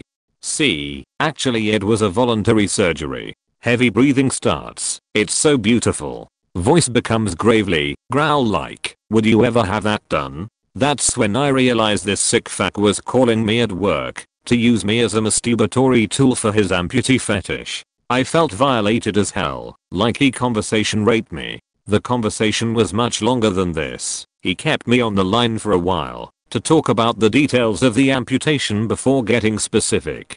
I hate this man for taking away my power and making me unwittingly get him off. This didn't happen to me, but a friend of mine. So, my friend was in Vegas, and she went out to the clubs like most girls do. While at the club she met a guy and started dancing with him. Eventually they started making out. He asked her to come back to his room, and she said she couldn't leave her girls or something like that. So he gave her his room key and told her to come if she wanted. She never saw him again. A day or two after she got home she noticed she had a strange rash on her face. Naturally she went to the doctors to see what was up. When she showed the drive they took a swab of it and said it would take a short amount of time to determine what it was. A little bit later the police show up and start asking her questions. It turns out that the rash is something you can only get from being in contact with dead bodies. The police asked her questions about who she came into contact recently, and she remembered the guy from the club.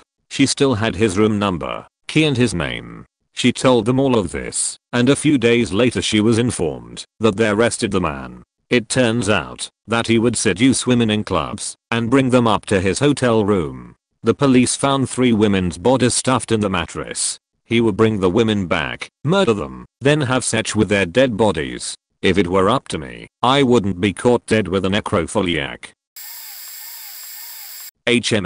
Well, let's see. When I was about 16 I was an extremely stupid teenager. I lived about a mile from my high school and usually walked to and from school. One particular day, I was walking home and it was really hot. Some guy drove up to me and asked if I wanted a ride. This is where the stupid teen part comes in. I got in the car with him. He didn't look creepy or anything, but it didn't take me long to think, what the hell am I thinking? Why did I just get into a car with a complete stranger? To try and sort of rectify my stupidity, when he asked where I wanted to go, I said home, but had him drive me to my boyfriend's house instead, who incidentally lived on the same street as me. It was all I could think of at the time. We drove down the street and past a particular house that this guy pointed out to me and said was where he lived. He then went on to tell me not to worry. He wasn't some creep who was going to rape me or anything, but the whole time he was talking there was something off about him. He talked very fast, laughed for no apparent reason, and he was extremely fidgety. Looking back, I'm pretty sure he was high on meth or something. Anyway, he dropped me off at my B/F's house and everything turned out okay, but sometimes I wonder what might have happened. And after that day, when I would pass the house this guy said was his on my way home from school, the car he'd been driving was never there, and there was no garage or anything where it would have been out of sight. Creeps me out when I think about it. The other incident wasn't nearly as creepy. I think I was around 19 and my boyfriend at the time and I were having sex in a church parking lot late at night on the hood of my car. There was a row of houses beyond the church, but we were fairly far away from them, so I wasn't really worried. Eventually I noticed someone with binoculars, pointed in our direction. No idea how long he/she was watching us. At least they got a good show. Don't know how to approach this one. Nevertheless, I was in grade 10 and crushing on a girl hard. She was beautiful in every way known to man. During summer break I saw her down at the local mall. It was great. She was wearing short shorts and a low-cut shirt, instant boner. I quickly ran to the supermarket and bought some resealable plastic bags, the big kind. I trudged off to the toilet and pinched off a massive loaf. This was a surefire way to get her on top of me. I wrote a little note saying something along the lines of "for you Zuck," so I left the sheet bag on the hood of her mom's car and hid behind a couple of other cars, watching and waiting until they returned. They did return, and both screamed in horror, tossing the bag in my general direction. It splattered on the hood of the car I was hiding behind, and a little bit got on my face and arm. As soon as you got home I had a furious wank and felt never the better. TLDR, pooped in a bag, got pooflinger afterwards, played video games for the rest of the afternoon.